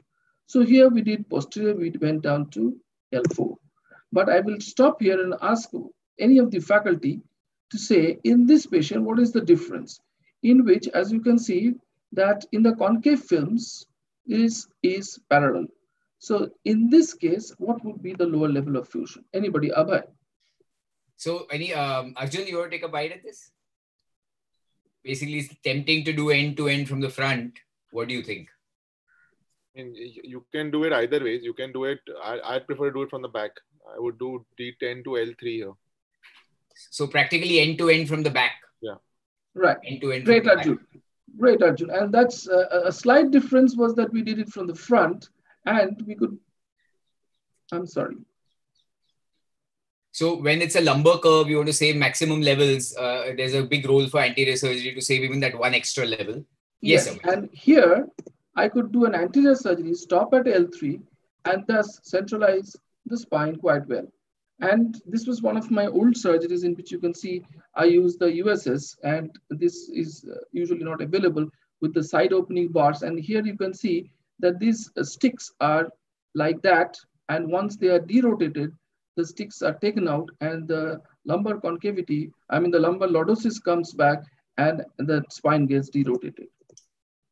A massive advantage of anterior surgery is saving levels. What are the disadvantages in your opinion, Dr. Basu? Yeah, so one is the approach. The fellows as well as the current generation spine surgeons are not really very tuned up with anterior surgery. And the second is, it is definitely opening up the chest cavity. It is leaving a chest tube. It is 1 day of ICU stay at least. So this adds to the morbidity of the surgery. Now, what about the sagittal profile? Do you think it does harm? Yeah, I'll come to it. So there is one criticism that lumbar anterior surgeries are basically kyphosing and not lordosing, and we want to build up lordosis. So this is something which I really do not find a lot of importance to. As you can see in this particular patient, my slideshow is still on. Where do you find that the loss of lordosis has happened in the lateral view? It has not. Especially in the USS, I did not find that there is a lot of lordosis. And whenever I went down to L3, I would put in a cage at L2-3 and see how it works out, especially at the lower levels. You think the 6.5 mm rod has something to do with it? The rod that doesn't flatten out? Maybe, Abhay. But again, I do believe that there is, it is a technical challenge. It's not many surgeons are well versed with it. But if you plan your surgery well, and at least I always had the side opening screws when I was doing anterior, it's usually not kyphos. I'll go on to selective fusion. At this point in time, I think it's a correct time to go on to selective fusion and ask a few examples. So we all know that selective fusion have their criteria. I would not go into the details. I'll just quote Lenke's paper. The Lenke classification has given us a beautiful template for adjusting to a selective fusion of the spine. What does that mean?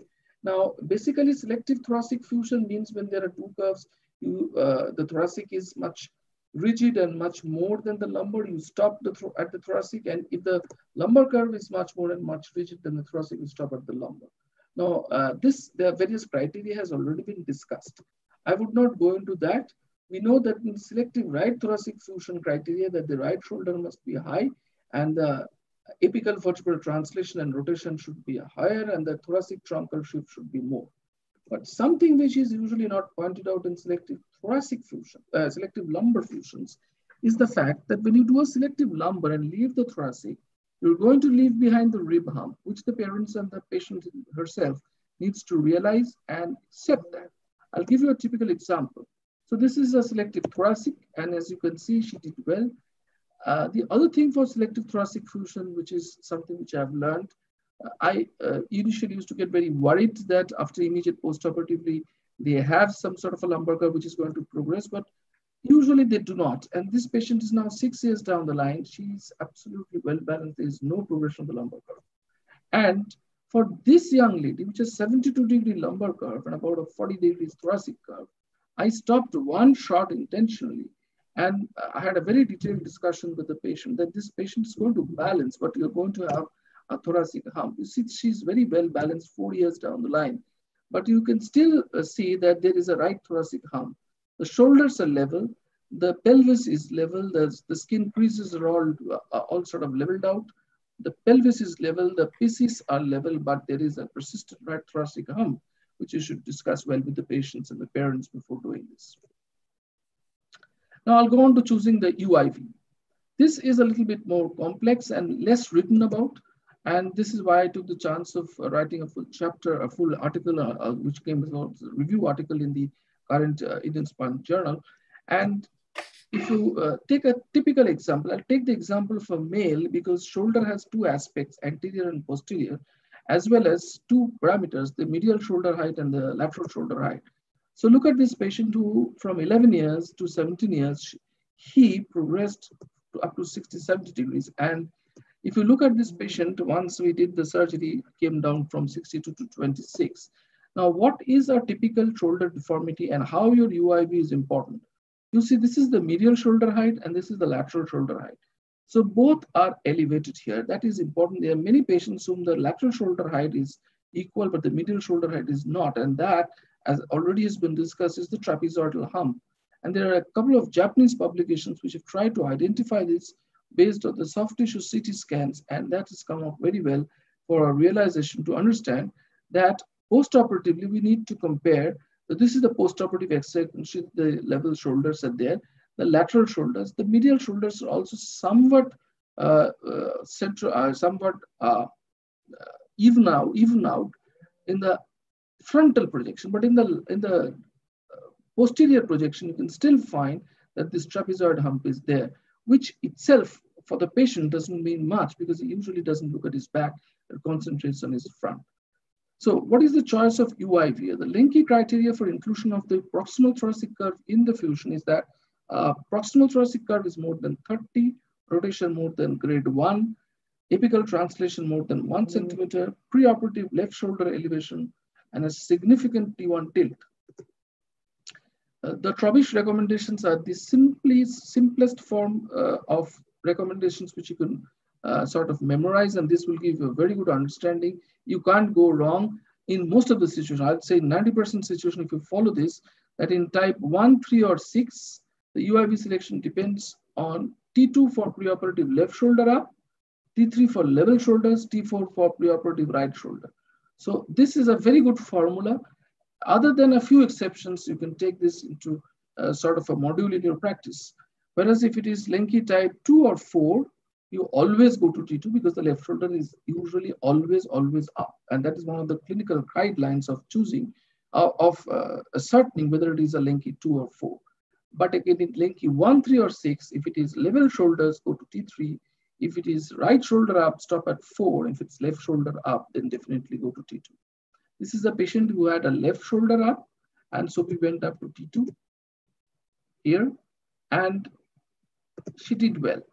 Now, before going into the next couple of patients, I would just go through this slide before I ask the faculty. So status of preoperative shoulder levels in a right thoracic Linke 1 and elevated right shoulder generally gets balanced by stopping at T4, that is getting a major thoracic curve correction only. In an elevated left shoulder, strong concentration should be given to extend fusion to T2 to control the proximal curve. Now, in case of preoperative level shoulders, careful evaluation of the proximal curve should be done.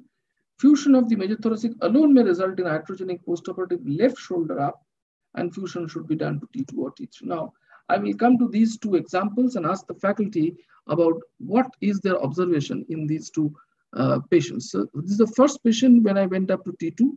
And as you can see, there's a 40-degree curve. And this is what the patient looked like preoperatively and postoperatively. And this is a patient whom I went up to T4. She had basically a sort of neutral shoulder. That means the right and left shoulders were the same levels. Huge curve, good correction I achieved. And this is the postoperative picture. I'll ask the faculty to comment on the shoulder levels in these two pictures.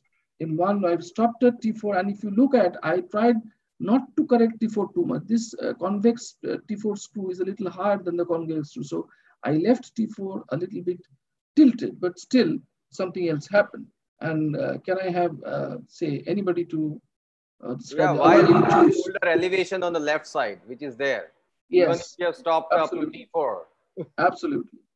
So that is what was very important to observe, that even in spite of the fact, of course, this patient was not that much, the shoulder elevation was about 1 centimeter up, but still in this patient, in spite of leaving T4 tilted, I ended up in a left shoulder up. Whereas in this patient, I went up to T2 and you can see that it was level shoulders to start with, and its level shoulders to end with.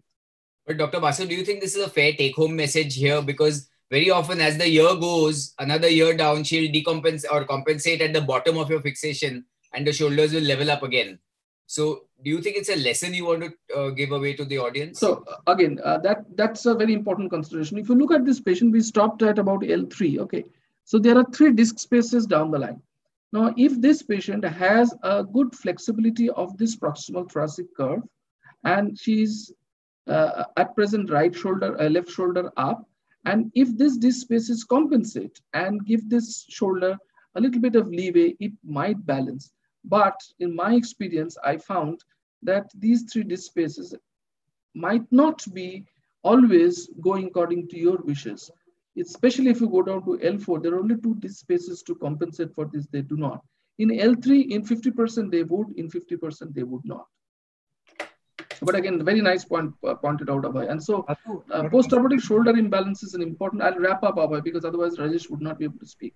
Yeah, the chair has given us a few more minutes, so but I think it's a good time to wrap up. Yeah, sure. So PSI, that is post-operative shoulder imbalance, is an important cosmetic issue and should be avoided. The preoperative clinical and radiological assessment is crucial for planning out the UIV. And UIV of T2 is mandatory for preoperative left shoulder at a higher level. For those where the UIV of T4 is chosen, you shouldn't try to aggressively horizontalize T4 or do a final compression in the convexity so that you bring down to T4, the convex T4 screw down to the level of the left side. That would put your left shoulder up. And this should be avoided. An undercorrection of the major thoracic curve often avoids a postoperative shoulder imbalance. Thanks, Abhay, for giving me this opportunity. Lovely. So much to learn there. And any burning questions? I mean, the clear question is that do you really believe that the spine dictates the shoulder? I mean, that's a philosophical question, Dr. Basu. I think God dictates everything, Abhay. But at the end of the day, based on your available clinical and radiological guidelines and based on the available scientific evidence, you need to take a call based on your own personal experience and based on your thought process that if it was your own child, what would you have done? Would you do a full-length surgery from T2 to pelvis, or would you just stop short and see how God dictates the future would be your take? So I would, in my case, for every patient, I would sort of weigh out the options of what the scientific literature tells me and what my sixth sense tells me. Yes. Dr. Basu, one question, Abhay. Yes, Dr. Amit. Yeah, in spite of preoperatively planning and perioperatively executing, still the patients do come with the shoulder imbalance. So what are the perioperative criteria that Dr. Basu is using? Because even if you use that T1 tilt or anything because of the position and the shoulders, sometimes that T1 also tilts because of the positions in the prone position. So what are the criteria perioperatively to match the shoulder? Intra criteria of judging whether you've got your shoulders correct. Wow, that's tough. So Amit, the summary statement is put across first, as Abhay knows it, that I do not rely a lot on my perioperative guidelines. I always do a planning preoperatively, and all my fellows knows that I have a sheet which is hanging onto the drip stand when I'm doing the surgery, in which all the pedicle screws are marked out and there is no change of plans usually. Perioperative guidelines are only something which rejuvenates my preoperative planning. And the 2 perioperative guidelines are for the upper instrumented level, which is T4 or T2, whether the pedicle screws on both sides are horizontal or intentionally not horizontal. And that's how I would restrict my compression distraction proximally. And for the lower one, I would not only check for the horizontality of the pedicle screws, but I will also check on the tangential views whether they are enough derotated or not. So lumbar spine derotation is of critical importance to prevent add-on, to prevent DJK, and prevent failure of the surgery. These are the only 2 perioperative guidelines. Everything else is preoperatively planned. Thank you.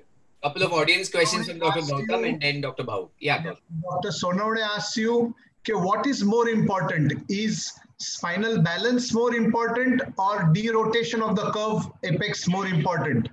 He asks you subsequently, the second part of the question that he asked is, brings to the point that if you are going to do an apical derotation maneuver by putting in pedicle screws, but that putting in pedicle screws at the apex is dangerous in terms of neurological injury as well as pull out of the screws, wouldn't you rather accept a slightly lesser rotational correction and do a costoplasty rather than endanger and cause neurologic deficit? So the first question's answer is given in my first slide, that is, it is more important to balance the spine and have level shoulders and level pelvis rather than having the spine ramrod straight. So there's no other statements to that question. The answer to the second question is that, before Lenke pointed out to the world that freehand thoracic spine screws are safe, he actually put across the CT scans as well as the clinical outcome of 264 thoracic pedicle screws.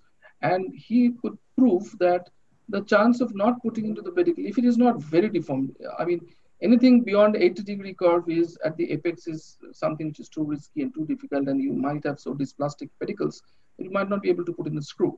But anything below that, pedicle screws in the concavity at the apex region is quite safe, especially if you have radiological help.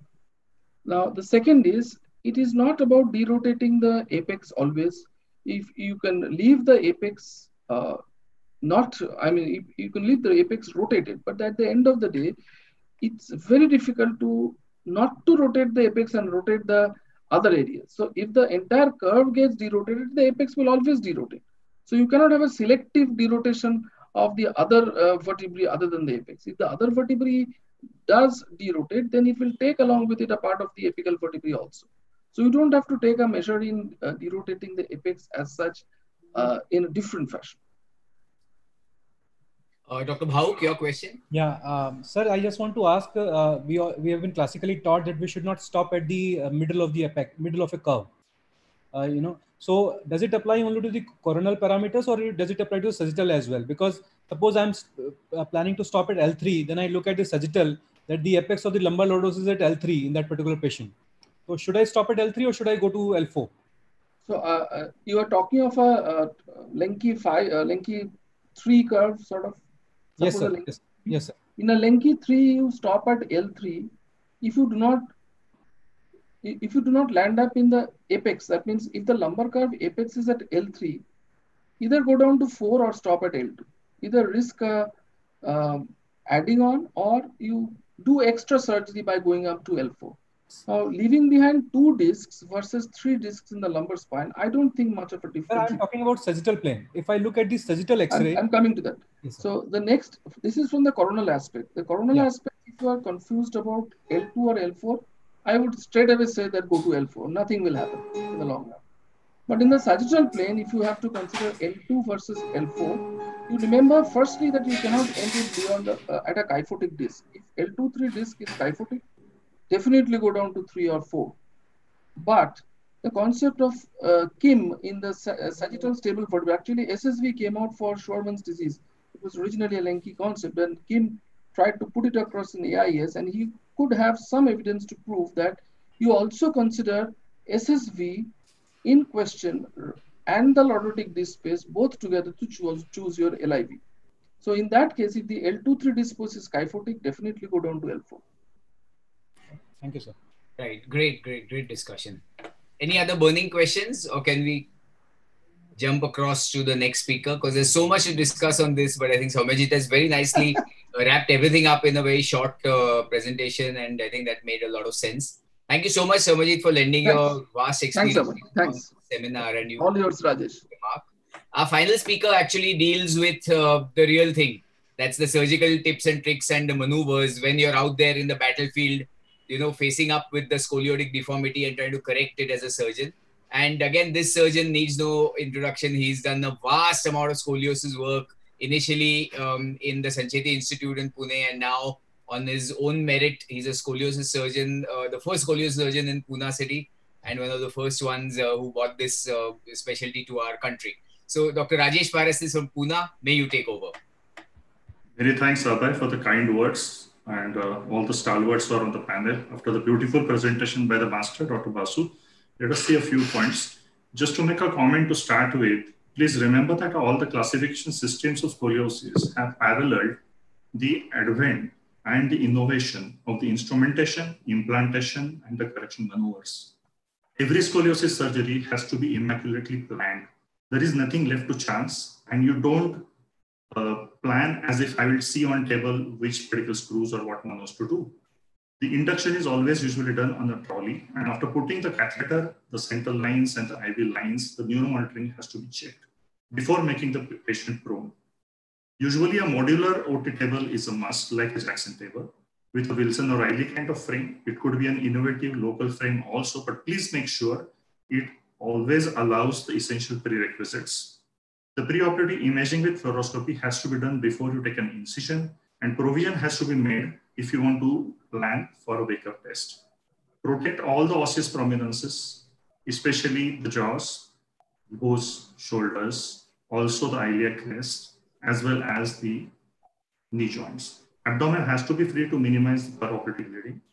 Maintaining the anatomical lordosis is extremely important for your fixation, for your release, as well as the eventual result. The head has to have proper rest. If your fusion is extending close to the cervicothoracic junction, it is necessary not to tilt the head, but to keep it neutral. The shoulders and elbows should be at 90 degrees to the trunk and also near the elbow joints. Eyes have to be taken special care of to avoid any kind of complications with the retina. Very rarely, you may require this kind of traction apparatus. I hardly use it, but if that is so, you need to modify the system. After giving the position, make sure that your neuromonitoring is working well. Always mark the incision, looking at the proximal and distal part of the spine, which is straight. Don't hesitate to put a long steel rod at the initial marking position. It may be a straight line or minimal invasive, whatever you want to do. After taking the incision and incising the skin's cutaneous tissue, land on the spinous processes directly, and from there you start dissecting the tissue. Wide exposure and dissection is a must, taking care not to injure the soft tissues above and below the fixation levels, and do not go close to the facet joints above and below the fixation levels. The release is either soft tissue or bony and both.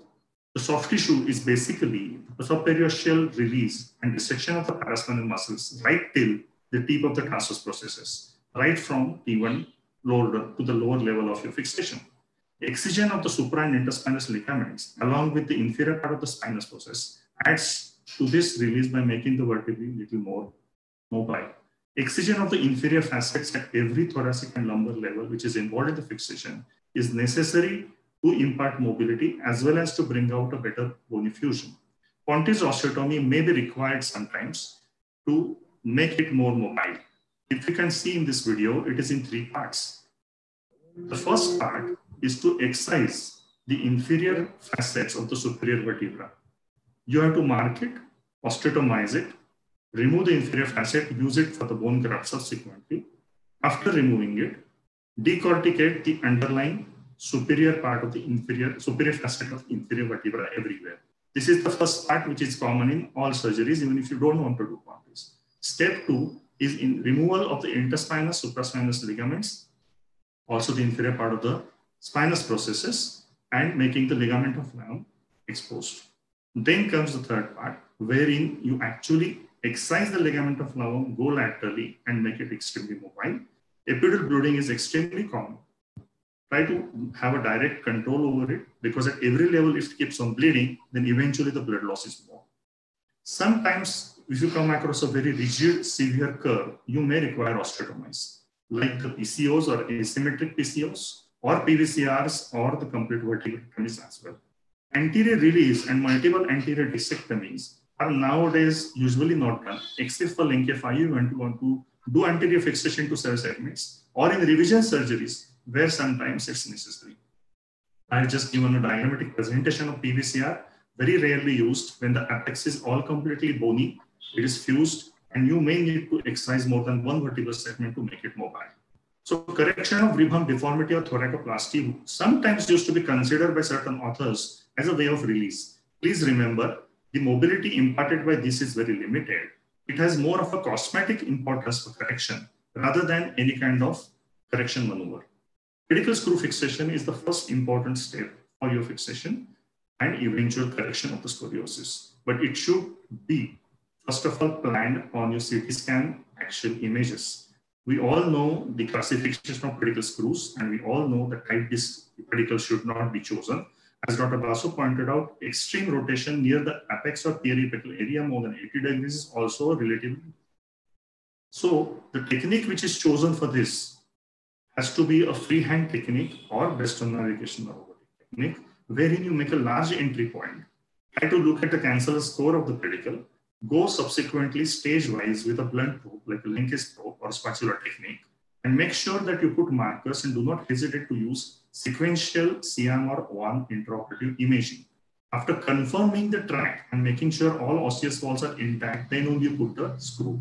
If you have proper neuromonitoring, there is also a nerve root monitoring or a stimulator. Make sure that you use this to avoid any kind of neurological complication. After confirmation on the CM or OAM, adequate screw positioning, then only you should go on to make your correction maneuvers. This is a short video to tell you. Some of the screws are already placed. Based on every vertebral level, the entry point is different, as you know. So complete clear picturization of the anatomical landmarks, visualization is extremely necessary. From T1 downward to S1, these entry points may change. When you make the entry, then the next thing is to visualize and understand the rotation, sequentially putting markers, identification, further making a clear track, and then going forward. Optimum diameter and proper length of the pedicle screw is important. Here you can see that the nerve root stimulator was used to make sure that there was no problem. Then you choose the rod of the proper length and contour it. So before placing it, let's understand what are the Wickham correction maneuvers. The forces used for correction are obviously the compression, distraction, derotation, translation, and a various combination of all this along with cantilever fixation. The preoperative planning of what you want to do for a particular curve is important, based on the severity, rigidity of the curve, based on the region of the curve, and what kind of pedicles are there for purchase. So once you have ensured stronghold of the pedicle screws, then you go forward. You may use mono, poly, reduction screws, uniaxial screws based on the correction maneuver you have planned. And you may use either a titanium or a cobalt chrome alloy rods or a combination based on what you have in mind. Commonest which used to be used is a cantilever rod fixation in the past. Nowadays we are using derotation maneuvers more, which could be either on the concave side first or a convex side first, or there could be a periapical or a complete DVR at every level. Vertebral column manipulation is a term introduced by Lenke when you use multiple vertebrae at the same time for DVR using a construct. The translation is also used classically in sublamina wires, previously in heart shield or hariluke, but it can be used in combination with the screws also. At the end, all of us use segmental compression distraction to finalize the correction. And sometimes in addition to this, different maneuvers can be used as well. The cantilever fixation is used using a pre-bent rod when you attach either proximally or distally, and then you force down the rod using a cantilever force to achieve a semblance of the correction. And sequentially, each screw tulip is engaged into the rod and the nuts is fixed. So bending the operative table or applying manual force during this maneuver also helps. The concave rod derotation, as I said, is one of the commonest things which most of us do still. And segmental instrumentation of steady rod is this most common and popular maneuver. So here the rod is already placed in all screws on the concavity. Vice grips or strong rod holders are applied. Opposite side force is gently applied. Mind you, all this is after doing the thorough release. Make sure that step by step you start derotating. Do not at one time apply a force. Along with the vice grips, you can also use the hexagonal drivers or hexagonal screwdrivers where the end of the rods have a hexagonal end. The opposite side cable is then used and put. But the opposite side rod is usually a stabilizing rod. The most important maneuver here was the concave rod, derotation, and then in the end, sequentially compression distraction at every level. Sometimes you need to keep on contouring the rod till you have a desired level. Always make sure there is not too much of a struggle when you want to put in the rod. This is just one example. I will not engage in cases. So another way is the convex rod derotation. So this was one case in which the convexity was more amenable because the kyphosis was less. It is thought that when you actually apply thoracic derotation, sometimes it has a bearing on the sagittal profile. So there are certain criteria to decide when to use this. Convexity also is safer to put in pedicle screws. So some people feel that putting pedicle screws and using convex rod is relatively a safer technique as far as the neurological complications are concerned. So similar maneuvers are used on the convexity. You can use reduction devices, different outriggers, towers to engage the rod. Simultaneously, second rod is used and the whole construct then sequentially can be used to derotate and side by side fixed. This is another case. Now, periapical derotation became an important thing because when you use only one-sided rod to derotate, the ribhum deformity can become prominent. There was a question from the audience some time back. Somebody asked about the derotation of the apical vertebra. See over here, you can do selectively periapical derotation. Derotation always happens all over the rod, as Dr. Basu mentioned. If you still want to do, you can put either monoaxial screws over here or an assembly or a type of instrumentation where you can convert polyaxial into uniaxial or monoaxial with these towers. Every vertebra, if it had two screws, you can engage together to make it a very strong lever arm, and wherever you want sequentially, you can go on derotating. Now see here, along with derotation, the distraction forces are also applied on the concavity and the compression on the convexity. So you actually have three-dimensional correction as well as engagement of the proper contour rod. Sometimes it's also thought that when you want to finalize for the sagittal contour, titanium rod has a play, it gives away. So you may use the first rod as the titanium rod, but eventually may use a cobalt chrome alloy if you want to convert a hypokyphotic thoracic curve with a properly corrected kyphotic curve later on. So a DVR technique is also something similar. You can see a clinical photograph over here. This is the legacy system. The only difference here and the periapical system is you may go sequentially or selectively wherever you want. Now see, the advantage of such systems is when you put pedicle screws, it is exactly the same as you would do for any other spine surgery. Just with these towers and outriggers and horizontal rods, you convert it into a very rigid mechanism where you have an actual purchase on the vertebra. Many times you may also find that the rotation is very severe only near the apex or in the primarily major structural curve, and the secondary curve you may not need, or you may need opposite derotation also. Let's go forward. This is just the same thing which is being shown. Now, as Dr. Lenke has suggested, sometimes you may require DCM. Now, this is the MESA system of K2M, very versatile system. Initially, a straight rod is used and it is replaced by a contoured rod. So you have a dual rod system. This is also known as a two-rod reduction system sometimes. And you can see sequentially when both rods are placed, then you can use number of screws together as, let's say, 5 or 6 segments together to move in a certain direction. Obviously, the rotation is towards the convexity. So suppose there is a right-sided rotation in the right thoracic idiopathic curve, you require a left-sided correction and opposite for the compensatory lumbar curve if it is low down. This is typically for a double major curve. We'll go forward from here, right? So sometimes you have put a rod, you have done the fixation, but you're not satisfied. Then what do? Do you remove it completely? No. Then there is an excellent way of correcting it, either in the coronal or sagittal plane by in situ bending. Now, many times when we apply this, the risk is that all the force comes on the pedicle screw, it can be yanked off, it becomes loose, and it's a disaster. So you can do it in a controlled way. Now, this instrumentation system are not with every company, but it can be devised, and we are good in indigenization, as we know.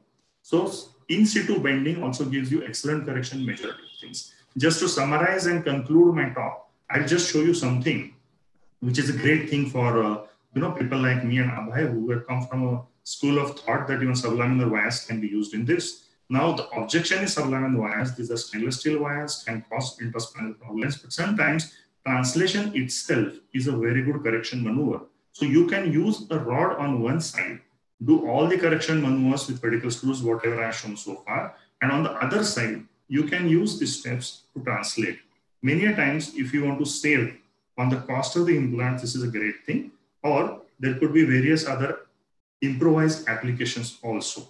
So here, the forces used are basically all other forces along with a major translational force posteriorly, and this gives a very good sagittal profile.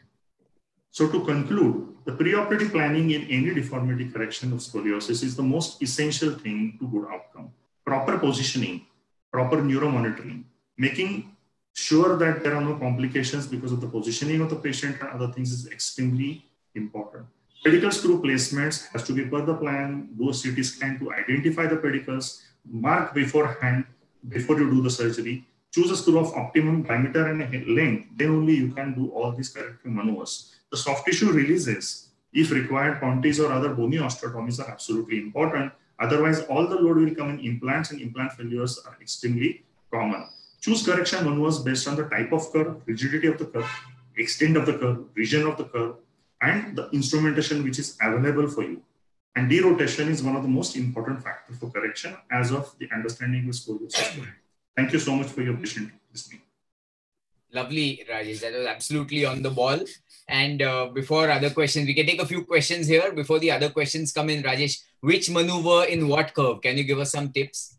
Yeah, usually as Dr. Basu said, most of the time we are talking about type 1, type 3, type 4. So whenever there is a major thoracic curve, which is usually we expect to be hypokyphotic in adolescents, if it is not extremely rigid, concave rod application, derotation, followed by segmental compression and destruction is what most of us can blindly follow.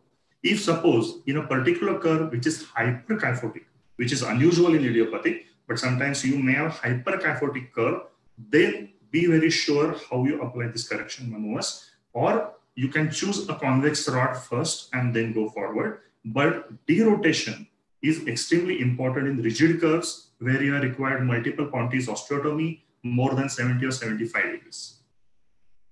Fantastic. Any other comments from the faculty or any inputs? Arjun? So I'd like to ask, when are you deciding when to do the Ponte osteotomy? When are you deciding not to do it? First and foremost is the clinical examination where you understand the flexibility. Second is obviously the bending. I rely on fulcrum bending and traction films, as again Dr. Basu mentioned. So if I'm anticipating the curve is going to be rigid even after soft tissue release, I will not hesitate to do Pontis osteotomy. One reason is inferior facetectomy is part and parcel of every scoliosis surgery. It takes only 5 to 10 minutes, to convert a facetectomy to a Pontis osteotomy. It does not have much complication. So if in doubt, do a Pontis osteotomy. You can add 3 to 5 degrees correction at every level. So if you do for 5 to 6 levels, in addition to your soft tissue release, you are getting a huge advantage. Right. Have I answered your question? Yes. Can I ask a question to Rajesh, please? Yes, please. Rajesh, give us a comment on peroperative skeletal traction. Do you use it? Are you in favor of it, against it? So, to be honest with Rohit, I have done that in 3 cases out of maybe 550, and I was really happy. One of the persons developed a problem at the supracondylar level where I applied a skeletal traction. Another one kept on complaining of the pain at the other side. Retrospectively, when I realized I was subconsciously only trying to go away from the proper intraoperative releases or vertebrectomies or everything. And today, if somebody asks me, probably the complication rate of all these things and the advantage are mismatched. So I would rather focus on my intraoperative releases than just rely completely on skeletal traction intraoperatively. Can I have a comment from any of the other panelists, Dr. Basu or Abhay, Babu? Intraoperative traction? Yeah, skeletal traction, intraoperative, yeah. Dr. Basu? I almost never use it, but there are a lot of guys. I think Dr. Hegde uses it a lot. Appaji is on the show. If you want to quickly unmute and tell us about it, Appaji. Yeah, Abhay, thanks for asking. So we routinely use skeletal traction like a Gardner well traction in the head and skin traction for the foot. We don't put tibial skeletal traction at all. So, but we presented also last year in IMAST, and it's been, I think we are in the process of writing about it. There is a issue of the thoracic kyphosis, not able to achieve thoracic kyphosis correctly if you do intraoperative action. Otherwise, we have been routinely using the curve is beyond 70-80 degrees, but less than yes. Awesome. One last comment from Dr. Bhavuk, and then we'll move regarding on. Regarding the skeletal traction, I've never used it for AIS cases. But yes, in some neuromuscular stiff cases, if there is a significant pelvic obliquity, in those cases, you can use.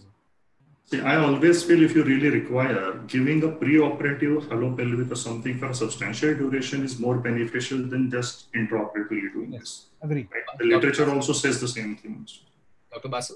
So I'm absolutely sold out on halogravity traction for severe rigid curves, but I've never used postoperative traction. Same. Important. So we've come right to the end of this show, and we've had 300 plus viewers throughout. Considering the strength of the ASSI, we have a big hit because of this fantastic faculty. And I'm going to ask each member of the faculty to give one pearl of wisdom from their side. But before that, I'm going to take this show a bit and give my summation of what I learned from what you guys all said. And I think the first thing is that with power comes great responsibility. So if you're doing scoliosis surgery, you better be aware of what's going on there, and you cannot handle this as as something that's a child's play. It's a different league. It's big game hunting. Remember that scoliosis is indeed a rotational deformity. It's not just a scoliosis. It is a hypokyphosis. And to understand hypokyphosis, you have to run your hand down into the spinous processes and not go by the clinical impression of a kyphosis, which is actually the rib hump. And if there is indeed a kyphosis, when you plug your thumb down the spinous processes, it's a red flag. And Dr. Rohit very eloquently told us about this. When you ask for the history, make sure that you get a fair assessment of the idiopathicism or idiopathy of this curve, rather than it being syndromic or congenital or anything else. Look at the growth potential, see how tall the parents are, how short the kid is. The child is close to the two watershed times, around 5 years, around 10 years, when there's going to be a growth spurt. Decide whether you want to do surgery or observe. Err on the side of observation. It's a race between growth and the curve. So push it as far as you can until you can handle it. Remember that these are the risks for progression, and these are written in stone. And if any of this is present in your patient, you got to think of this as a red flag and observe this patient far more, contentiously than otherwise. Of course, when you examine the patient as a postgraduate in orthopedics, we learned that these are the 10 basic things that you want to give your examiner when you look at the girl and, present your diagnosis. Cover up all these from neck tilt all the way to limb attitude and calf wasting and neurology. Examine strategically as a surgeon rather than a student, and look at the hump and the balance. Make a mental plan of what the requirements are. And as Dr. Rohit again told us, make a special request to ask, or make a point to ask the parents or the child which part of the deformity actually worries them. And don't assume that the rib hump or the rib or the hip flank is what really bothers them. Dr. Arjun gave us a great rundown about x-rays. AP x-ray whole spine and standing, and lateral x-ray in all patients. Don't do x-rays more than once a year unless absolutely needed. Be very, very frugal about x-rays. Bending x-rays only if surgery is planned. The whole faculty said that. Traction x-rays, if it's a telescoping spine, which means that the main thoracic curve is hanging low, the bending x-ray does not really reproduce what it's supposed to, and hence a traction film will stretch it out. We rarely do fulcrum bending and push prone x-rays. You can even do them under general anesthesia to get close to the real picture. The thumb rule for all scoliosis surgeons is MRI in all cases, because very often there's a surprise waiting for you, and today MRI is quite easily available. After this, we heard about how to classify scoliosis and how to look at strategic vertebrae. Dr. Amit Jhala and Dr. Bhavuk Garg. So typically look at all spines as 3 curves, and when you get that x-ray, you see the characteristics of each of these 3 curves rather than just focusing on the main curve, and keep the clinical picture in the mind. Don't get lost in the x-rays, because the x-rays may sway you away. Dr. Amit Jhala gave us a good descriptive of the stable zone, the end vertebrae, the apical vertebrae, and generally speaking, the levels of fusion. Dr. Basu gave a very good talk on this on upper level, either UEV +1 or Lenke's rule, but there's a controversy whether the upper level will indeed affect the shoulder balance. You make a good, good judgment after your reading, and go by even neck tilt angles if you wish, and go by what you believe and back yourself and go by your own experience. As far as the LIV is concerned, the rules are quite straightforward. Like Dr. Basu's school of scoliosis says there's a C curve and an S curve, and it simplifies this. A C curve is where the lower curve is really not playing any demon, and if it is not playing a demon, your issue is about squeezing the LIV. It's no longer an issue of a selective fusion, and you can squeeze the LIV based on all these rules written here. And if it's an S curve, it's really about taking one curve or both curves. You can't be halfway because you'll create more sin. So these are all the given diktats for a selective thoracic fusion. If you don't follow these diktats, you can have what's called an adding on, or you can have what's called a decompensation. Today they're both called as proximal add-on and a distal add-on. Dr. Rajesh Parasnis told us about correct screw placement. Your anchor should be really strong. That's the first step in good scoliosis surgery. After correct clinical assessment, clinical planning, good releases, good anchors, and then finally, if you get, if you do your osteotomies correctly and do your corrective maneuvers as shown to us in a hard convex, a convex predominant hard curve, rigid curve, do a convex cantilever maneuver, while in a soft curve, do a concave derotation maneuver. Do not miss out on doing DVRs in all cases. And sometimes you can add an intra-op rod bending also to give you a better sagittal profile, especially at the lower end of your curve. Try to do intra-op balancing to eventually give a balanced and fused functional spine rather than a straight spine. And that's the name of the game today. If I can give you a straighter spine with a lower Cobb angle, but taking 20% more vertebrae, I'm a poorer surgeon than Dr. Basu, who can give you a balanced spine, but more flexible spine, taking 20% lesser vertebrae.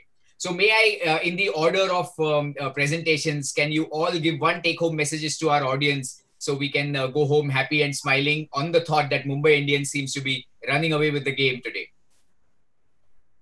Rohit, maybe for you first. Yeah, I think it's a tough act to follow. Abhay, Nene, once he's summed up everything so beautifully. And that also after a great session by all my co-panelists. So awesome. Thanks so much, Abhay. That last sum up was a sixer right out of the park. I guess the one message that you've asked me to put out is, have a very high index of suspicion for underlying organic curves. Don't assume that anything is is an idiopathic curve until you have absolutely ruled out everything. And I think the last thing that what Abhay said about MRI for all, that's critical because often everything is okay. You even have a normal abdominal reflex, but if you end up with something in the spinal cord, then you're going to be in trouble. Lovely. So hunt till you find it, and only when you don't find it will you rest and call it an AIS. Thank you. Arjun? Yeah, all the talks were exceptional, and your summary was, I think, a tough act to follow. What is your take-home message for us? Restrict your X-rays and do an MRI for all. Lovely, lovely. Amit? Unmute. Please unmute yourself. Execution and planning are very important, but unless you get a good X-rays, full films, you cannot plan, you cannot have a strategic vertebra plan, and you cannot execute or plan anything. So I think the most important thing in scoliosis is to get a very good quality AP and lateral X-rays and bending X-rays. That's it. Fantastic. Bhauk? So one thing is like every scoliosis surgeon, he should have a scoliometer with him, because a 40-degree curve, it may not be looking progressing on the X-rays, but the 40-degree curve may be having different rotations when the patient follows up. So it may be progressing. So the scoliometer is a must, and you should follow with X-rays as well as scoliometer. And the other thing is the documentation. Keep documentation of every patient, pre-op, all X-rays, post-op, start analyzing your cases, and start looking at where did you did some mistake or whether you could have improved, and start looking at your classifications. Lovely. Dr. Basu? I'll speak last after Rajesh. Okay, you get the priority. Dr. Basu, you're the most senior amongst us. You want to hit the last sixer and be the hero as always. No, I want to share a completely different thing. Yes. Everything has been finished. I don't want to just read it. I just want to Dr. say... Basu honestly represents the section of ASSI, the modern section of the ASSI that has brought all this to us. So we will give you the right of way, sir. Rajesh?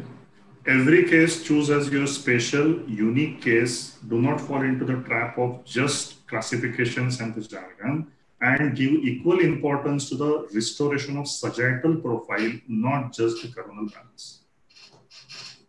Dr. Basu? So I wanted to speak last because I wanted to say something which is beyond the discussion of today. My message to all the young guys who are listening to us today is the fact that rely a lot on your anesthesia colleagues and your neural monitoring colleague. Scoliosis surgery is, everything has been discussed, the A's and B's and Z's of scoliosis AIS surgery, but nothing has been said about anesthesia protocols, because that's where we lose patients, we land up in serious complications. Have a very good anesthesia ICU and critical care team with you before embarking on this surgery, and have a very, very dependable neural monitoring guy. That's mandatory. Thanks, Abhay. That sums it up. It also tells us that I would have thought Dr. Basu's wife is an anesthetist and Dr. Chala's wife is a radiologist.